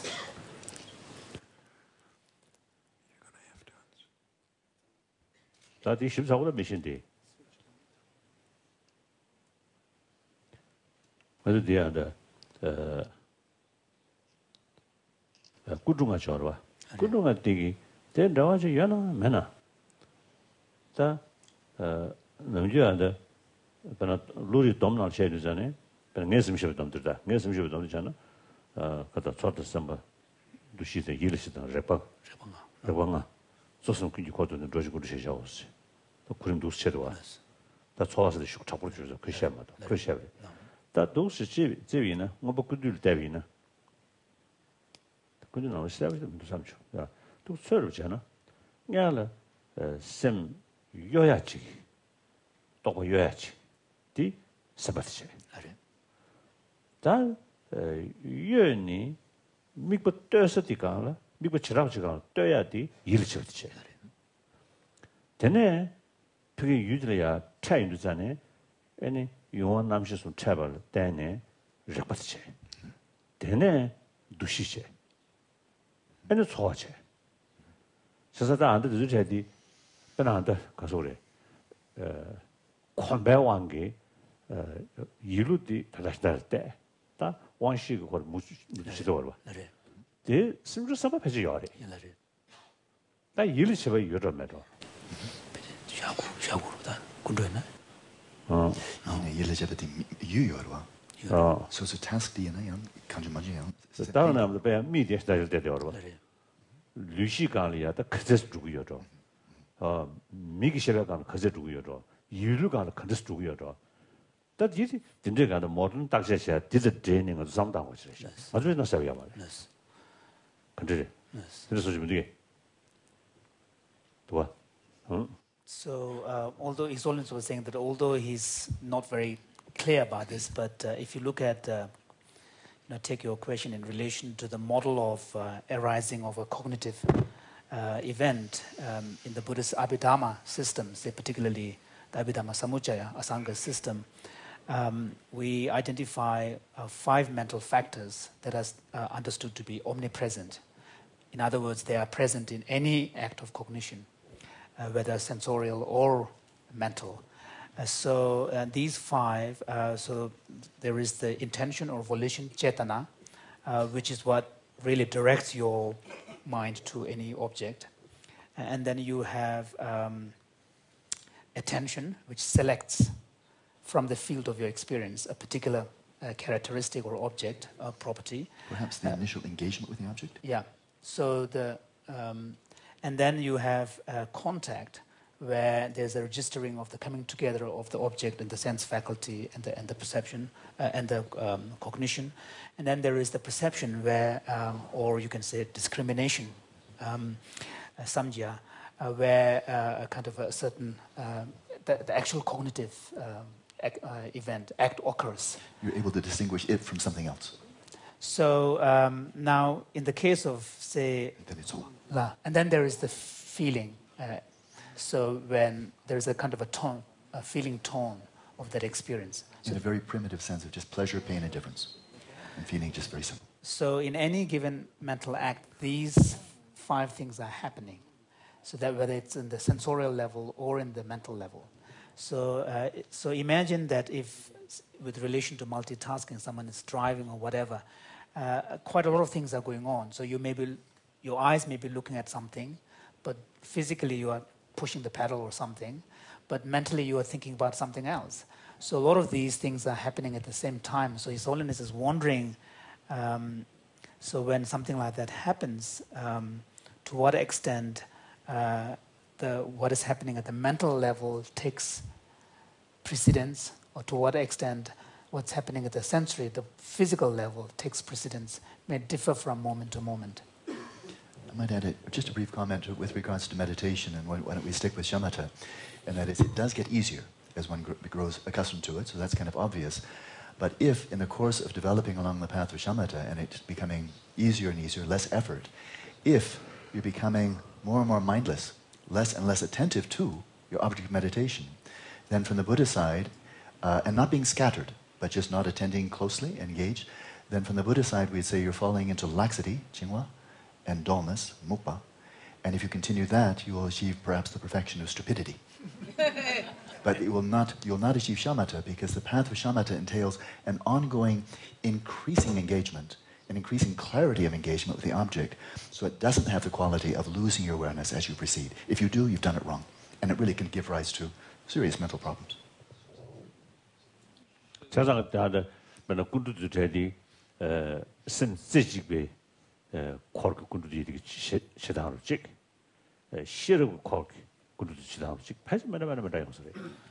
how these 5 omnipresent factors perform may differ from what particular type of mental state you may be in.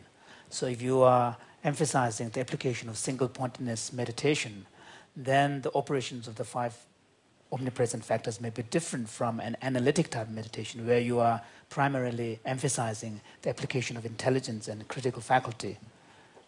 So even though in the basic form, the 5 factors are the same, but how they operate and function may differ from the type of meditation you are engaging in.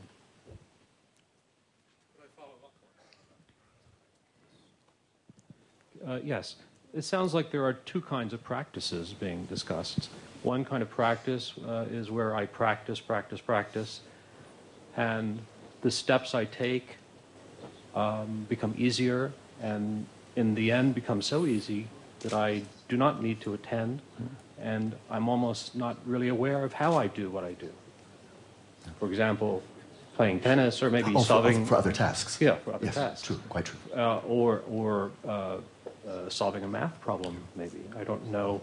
Experts, if you ask experts, they don't always know how they do what they do. But then meditation sounds like a different kind of practice, where there's not a decrease of awareness, but the practice is to make your awareness stronger, or your attention even stronger. So how does that work? That sounds different. this kevandos 지단 자외리 간다 가인의 제 망부지 그 제의 당분간 저어진 제 누가라 건배왕게 남시질이야 아니 수수 제도니는 삼다 먹고 제도를 준 거로 봤어. 그냥 공근하로야 공받고 계단 깨지 시에 갑려야 시신 때문에 누가라 아니 레라로 짐바장 많이 봐. 그냥 그 뒤안에 되게 안에 일이 좀 시스템이 봐. 저거 일을 주고. 저거 일을 줘. 네. 이지시야 돼. 저 저거가 되게 참 레이드잖아. 심나 그들 돼. 심나 거르고. 심나 뒤버려. 심나 개버려. 뒤든 누지 당용 된 거야. 시신 저부터 생기게 봐. 뒤지 가서 뭐시다 시신 배주 거 오면은 돼. 얘네 간다다 둘이 되게 잘해줘야 돼. 또 싶으면 네. 저거 당용 거도 누지 당용 써야 Do you want to explain that? And so there's a case. 아들 예방을 해야 되잖아요. 친구 중에서 뭐 믿어보지. 예방실세. 친구 뭐 중에서 뭐 답하지. Along the path of developing shamatha, so the focused attention, at the beginning, there's a lot of attentional imbalances of excitation on the one hand and laxity on the other. As you develop along the path, then the occurrence and the intensity of these attentional imbalances, hyperactivity and deficit, if you like, decreases until when you become very adept, not having achieved shamatha yet, but out of 9 stages preceding shamatha, when you're on the 8th, at this point, neither laxity, even subtle laxity, or subtle excitation arises any longer. You become so adept, so familiar, so expert in the practice, they don't arise any longer. At that point, you no longer need to break the flow of mindfulness, focus on your object, and monitor the meditative process, because basically the job is done. Until that point, when there's still the possibility of excitation or laxity arising, then it's imperative to maintain the ongoing quality improvement that you apply introspection. It breaks the flow of mindfulness very momentarily, but this allows you to recognize the imbalances when they arise and apply remedies. But when you become very adept, then you don't need to apply introspection. You can really let it go latent, or you set it into equanimity, that basically let it go dormant, and then it's more of a smooth flow of mindfulness. But again, it's very important that now you've become very adept, you're absolutely not less attentive to your meditative object. In fact, you're hyper-attentive, but with a profound sense of looseness, of relaxation and ease, but with extraordinary mental, cognizing engagement. You're very cognizant of the object, and with a tremendous degree of clarity. But 이루지기네. 이루지기네고 이루지기 그걸 믿고 찍리야. 대체. 그 똑배는 신了. 내대베링데 폐지란의 심중도 저기 질려야 또면 라직. 또 그들 사람한테 유들을 도면 차이르잖아요. 이야 아다 심중도 저기 지나면 지금은 생기. 상 용할 수도 봐. 또 생각하게도 와. So even at the level of mental cognition, His Holiness was saying that Buddhism makes distinctions between conceptual. 야다 뭐 인베소는 시제. 대연 야다 것이니 야마다 것이니 산업형 여러다. 세상은 다 이루가 시고다. 다 이루가 그 산업 맞고 그지 튼지드 데니 여태베 링들라. 야 아다 심주도 내가 시다로 지. 다 네가 다 융일린 거 봐. 융일 질린 거. 샘프게 지지고 차네. 차로 걸어 띵인지. 안 가래. 다 정gem도. 잠바. 그래서 제 링비야래. 딱 그래서 용기야 나데. 그도 그래서 용기나다. 마바 듬바. 도스잖아. 냐리 와서지. 이네다 그 미버데가는 로프게 해니 그게 내습싱에디 띵인지지. 다 미국 미지고 참배송해야 되지. 딱 거기에 사나 토인도잖아요. 로디디 내가 그랬지기나. 융이디디 가르치기나. 꾸르디디 그랬지기나. 개발도 가.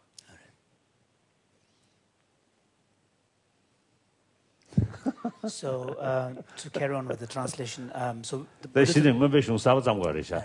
그래서 the technology 하는 심주자 딱제자 디디 저 링기제 엔 그도제 삼다 엔 검지 먹는 냠용 여부를 주는 엔 검지 뭐 쉐르도 다 엔 뭐배송 사업장과래샤. So in Buddhism one speaks of 루리 사업 뭐배송 사업스님도 루리 사업 within the mental cognition, we speak of conceptual stage and non-conceptual classes. So at the conceptual level, when we use attention and all of these processes, essentially we are mediated through some form of concepts in engagement with the object. There, how the other mental factors like feelings and attention and so on operate, and how they operate at the non-conceptual state, again, may be different. But he was saying that there isn't any clear discussions of this in the Abhidhamma text in the Buddhist tradition. And maybe, so for example, when at a certain point when for example, when you are applying your mind to any given subject of inquiry in a meditative process, then in addition to the 5 omnipresent factors, there are 5 other mental factors come into the picture. 싫어, 안 되지, 싫어, 그래서. 유명한 것이지. 싫어 말해. 싫어, 찍고 말다. 싫어 말. 대발레 유명한 비슬리 거래. 말해 싫어 말. 로율은 죽을 까. 로율. So, in addition to the 5 omnipresent factors, there are other 5 factors known as the object-determining factors. They come into play. So, these are mindfulness, confidence and trust, or confidence or trust, and single-pointedness, and intelligence, mindfulness, and aspiration, and something called determination or decision. So, how they operate when you are at the conceptual level, thought level, or how they operate when you have reached the non-conceptual level may be different, but the texts do not really speak about these things. So His Holiness was saying that maybe with the help of insights and the methods of experiments that are being developed in modern psychology, and comparing against the Buddhist Abhidhamma understanding, and maybe at this point we should also ask if some of the meditators are willing to articulate their experiences, we may have to write new texts, a taxonomy.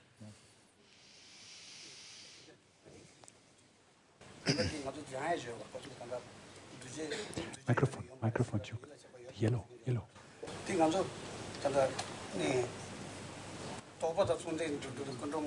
It's coming.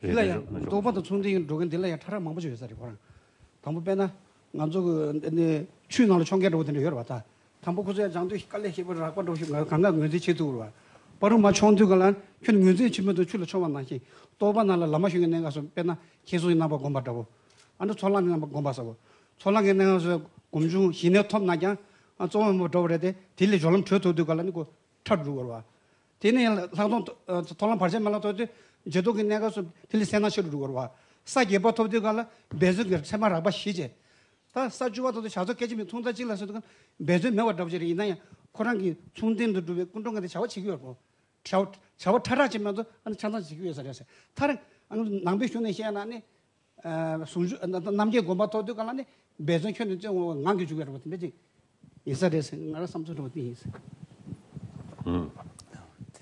대화스 개중마서 다가라 That's also the real competitor.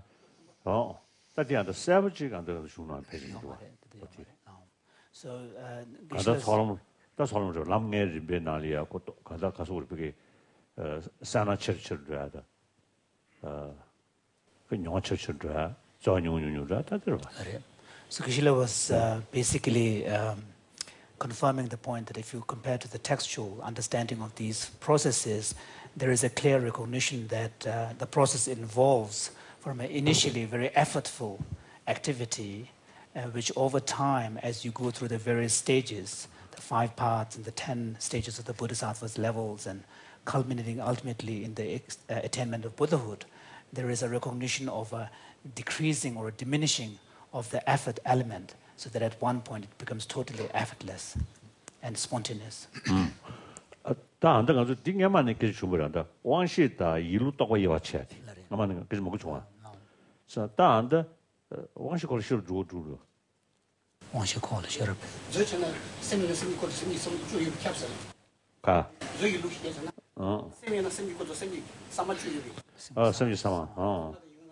다 대양저 양 차다랑 켈릉 맞다.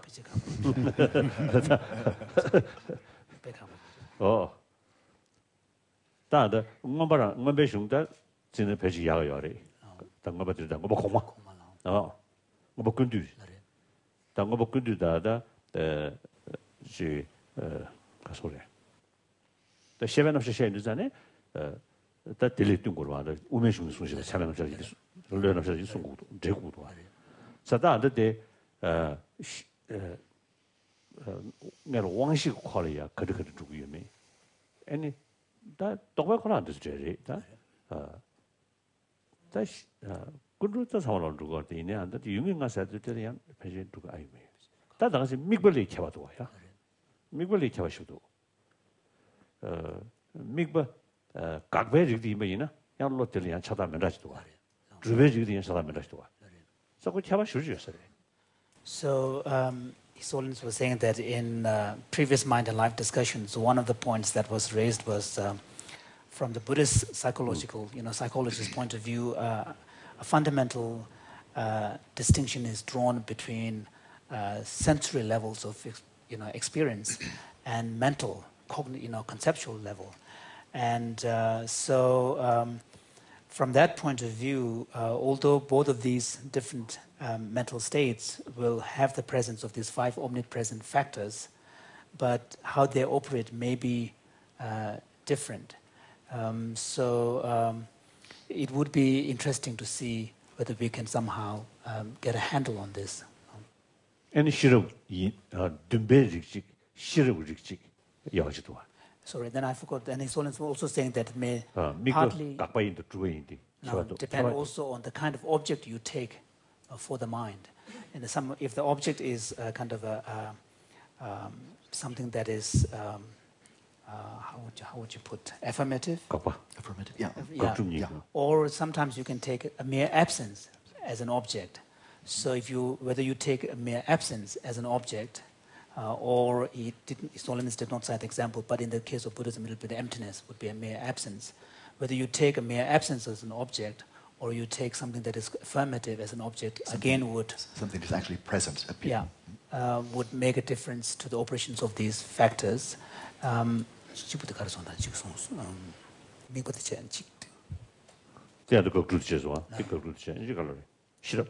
Then also, if you look at mental states have different kind of, I suppose one could say, tones. Yeah. Some of which are more effectively oriented. So, for example, like interest or aspiration and so on. And some of them are more cognitively oriented, like intelligence and so on. So again, the operations of these mental factors that are concomitant with these different mental states may be different.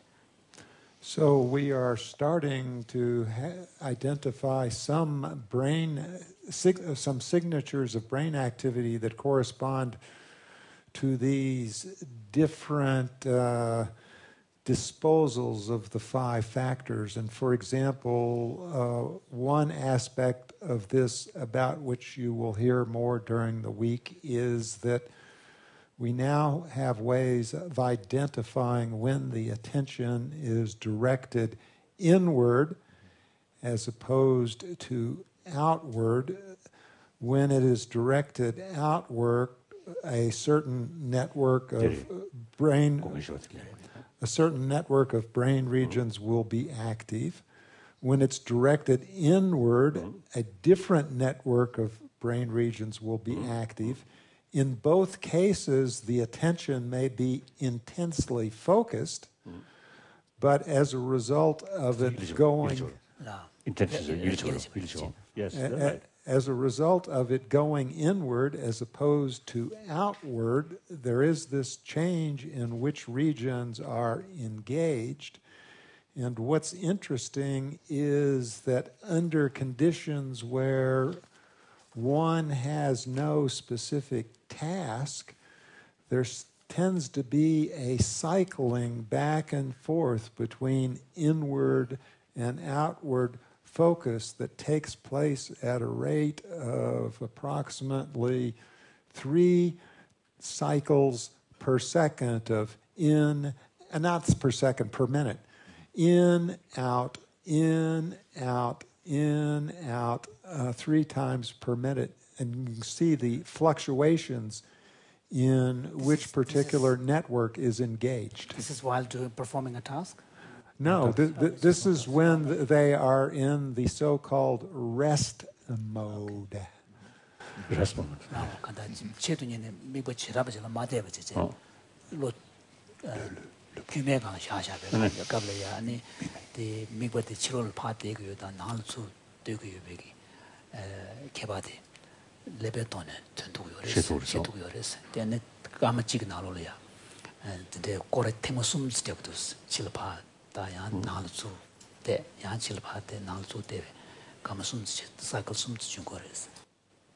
I was wondering whether, Rupert, you would want to jump in, because I know in Theravada, instead of 5, Yes. there are 7 omnipresent mental factors. So maybe you could...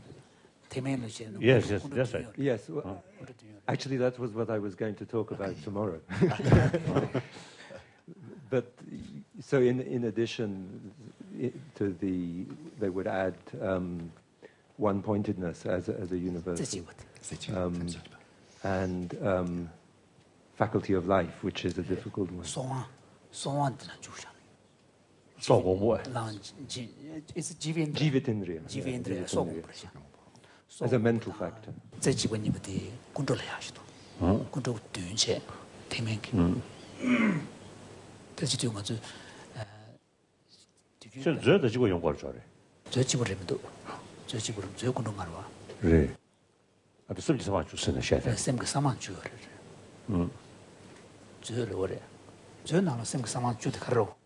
So in the Abhidhamma Kosha,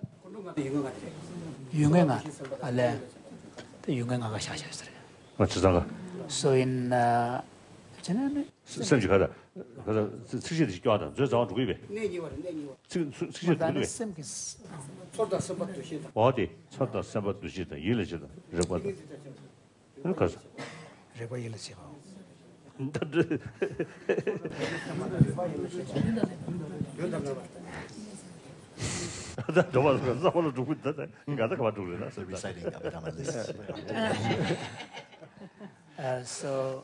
in Abhidhamma Kosha, although a distinction is drawn between 5 omnipresent factors and 5 determining factors, all of them are listed as universal mental factors.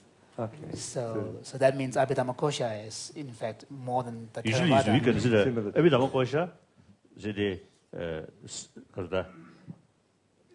I think, based on a Pali tradition. Oh. Within the, yes, within the Vivashik, yes, there are 4 major differences. Different schools. So maybe a little different. According to Theravada, maybe. Oh, yes. I wanted to go back, though, a little bit to ask a question about this practice thing. Because within Theravada Abhidhamma, there is an idea of 24 conditions. So when anything happens, up to 24 different types of condition help something happen. One of those conditions that seems very relevant here is what is called asevana pachaya, which means sometimes it's translated as repetition condition. That is, the more you do something, the easier, the better you get at it. So it seems very relevant to this concept. I know in Abhidhamma Kosha, and they also have lists of pratyaya, these kinds of conditions. But I'm not sure, I can't remember if something like asevana, this repetition, is mentioned. I don't remember.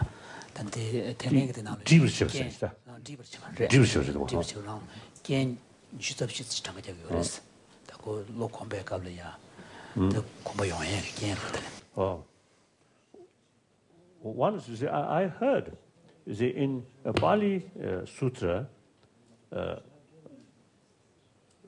there are about 200 different minds or mental factors is mentioned. Do you see that? 200? Not so many.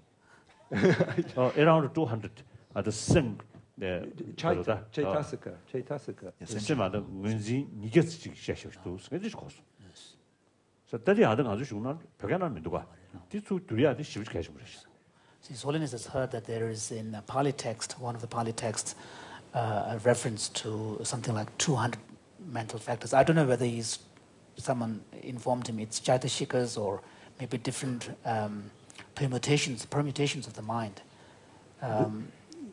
심중 아니 고추탄 데셈 지겹도 걸 가지고 뭐 지겹는 시기 삼된 당보인이 알레 오르 되게 지단 줘 봐. 오르 고추 숨겨서 지겹도. 어디 제가 It could be the If it's I think it could permutations be a of the mind, permutations of the mind. then this is, You can go up to 300 or something. or even more, I think. Sometimes. 그렇죠. 비슷히 인기래. 심중을 안 들으면도 심중 압중 아니르셔 고죠. But the relevance 나도 나도 쉽죠 그대로. 쉽게. 그러면 그거는 생기 삼아 주도 되죠. 초다 semba 두시리 준다리 담 로트템 일레체 이지. 저 싫어도 가죠. 로즈서 싫어요. 어디 좀 다르게 걸리겠어 거다. So Abhidhamma Kosha lists 10 of them as universals. Yeah. 10. Yeah. Before we run out of time, if I could ask one question, David. You spoke of focusing outer, and then you put your hand inner, outer, inner. There's a very common practice in shamatha, many methods, but one practice in shamatha, very common, in Tibetan especially, is you create a mental image in the space in front of you, right? There's another practice, many practices in Vajrayana, where you don't simply visualize or create a mental image in front of you, but you create a three-dimensional mandala all around you, and most of it is outside. And so, but just to keep the simple one, creating a mental image, like creating a mental image of a banana on top of your head. You can do. So is that focusing inside or outside? Well,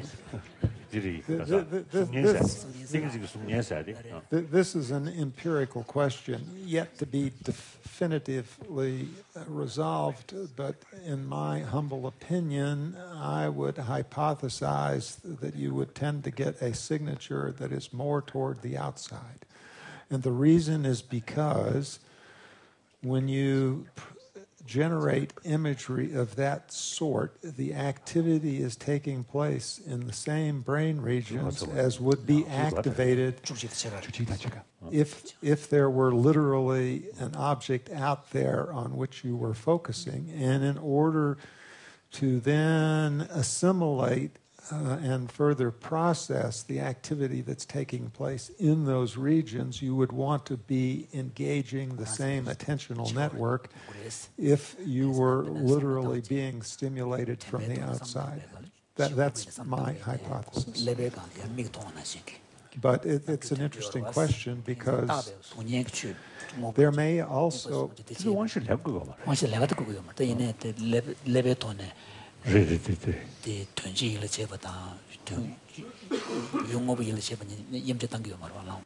it's also very common to visualize things inside your body, like a pearl of light at your heart. Certainly that would involve the inner focusing mode, but in order to generate this image that is, in effect, perceived as being outside, you're also having to use a certain set of additional processes. That image outside doesn't come about and arise spontaneously on its own. You have to do it through certain kinds of willful action. Unless you're yeah, exactly. And so to the extent that this additional set of processes is involved, and it may, in effect, require a certain amount of introspection, you could imagine that at least during the generation phase of getting the image going, you would have a mixture of these two different networks present, and so it would be a joint hybrid signature that would then evolve into being dominated by the one that's outwardly focused. Thank you. So I think we have a wonderful closing point here. We're going to have an afternoon session, and His Holiness is going to retire for lunch now. We have already half past, at least on my watch. And so please, thank you very much. And you can see that it's very engaging, and I'm looking forward for the next sessions. One thing I just want to share. To express. In previous time also, you see, I mentioned if you use the word dialogue, science and Buddhism, then it gets the impression Buddhist religion. So therefore, instead of using that, in many occasions I mentioned the Buddhist science and modern science, or science and Buddhist science. But nothing to do with Buddhist concept, or Buddhist philosophy, or Buddhist religion. I think the reality also, we are not discussing, or because of the seeking certain the scientist sort of view about rebirth, or about nirvana, about moksha. We are not discussing these things. So actually, we are discussing about mind or these things. That means Buddhist science, inner science, yes. Like that. Yes. Buddhist science also external things, internal things. So this is truly, in reality, also is a Buddhist science. Then secondly, if we use this word, dialogue, science and Buddhism, then other people sort of follow a different religious tradition, they may not pay much attention. Because this is exclusively Buddhism, Buddhist. So then our main aim is, you see, contribution for a better world, better human being.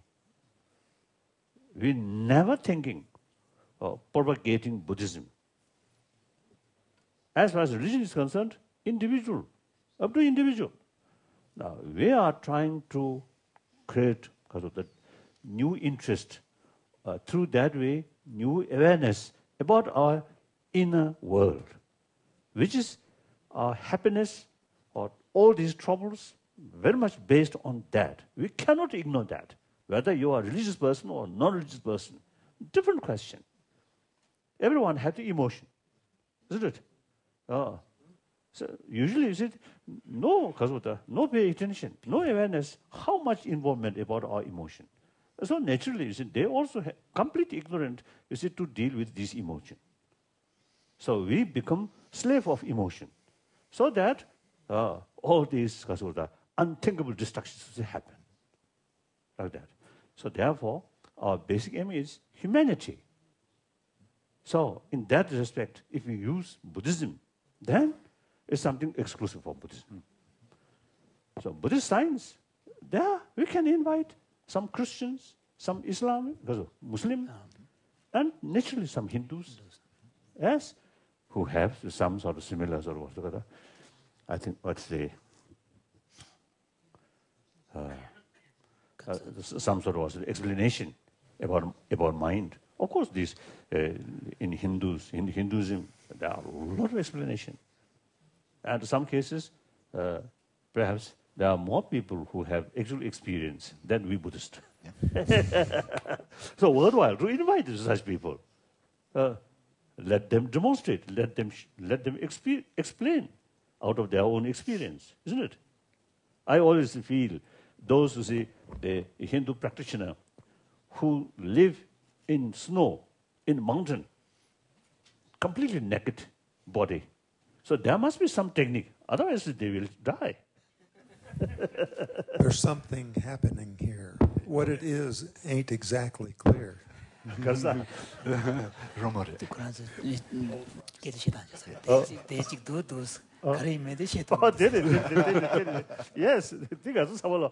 is, I think, very good.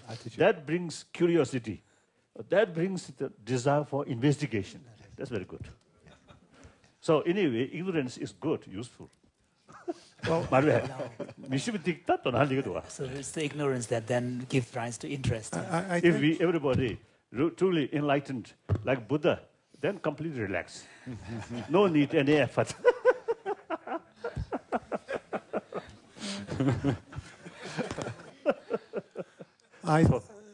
I think you made two really very important Just put it on the side. Yeah. Just put it on the side. Yeah, is that okay? Is that working? Yeah. I will hold. Thank you. A very key point you made was that Buddhism may contribute through its science and be taken seriously by Westerners separate from whatever the religious views of Buddhism may be.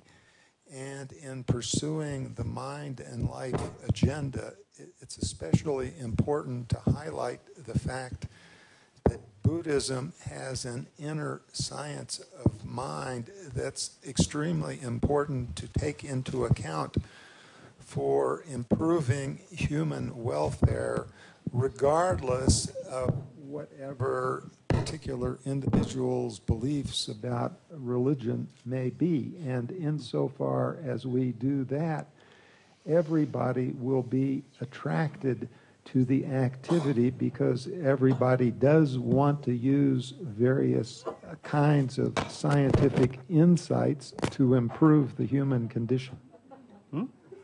Very good. Good.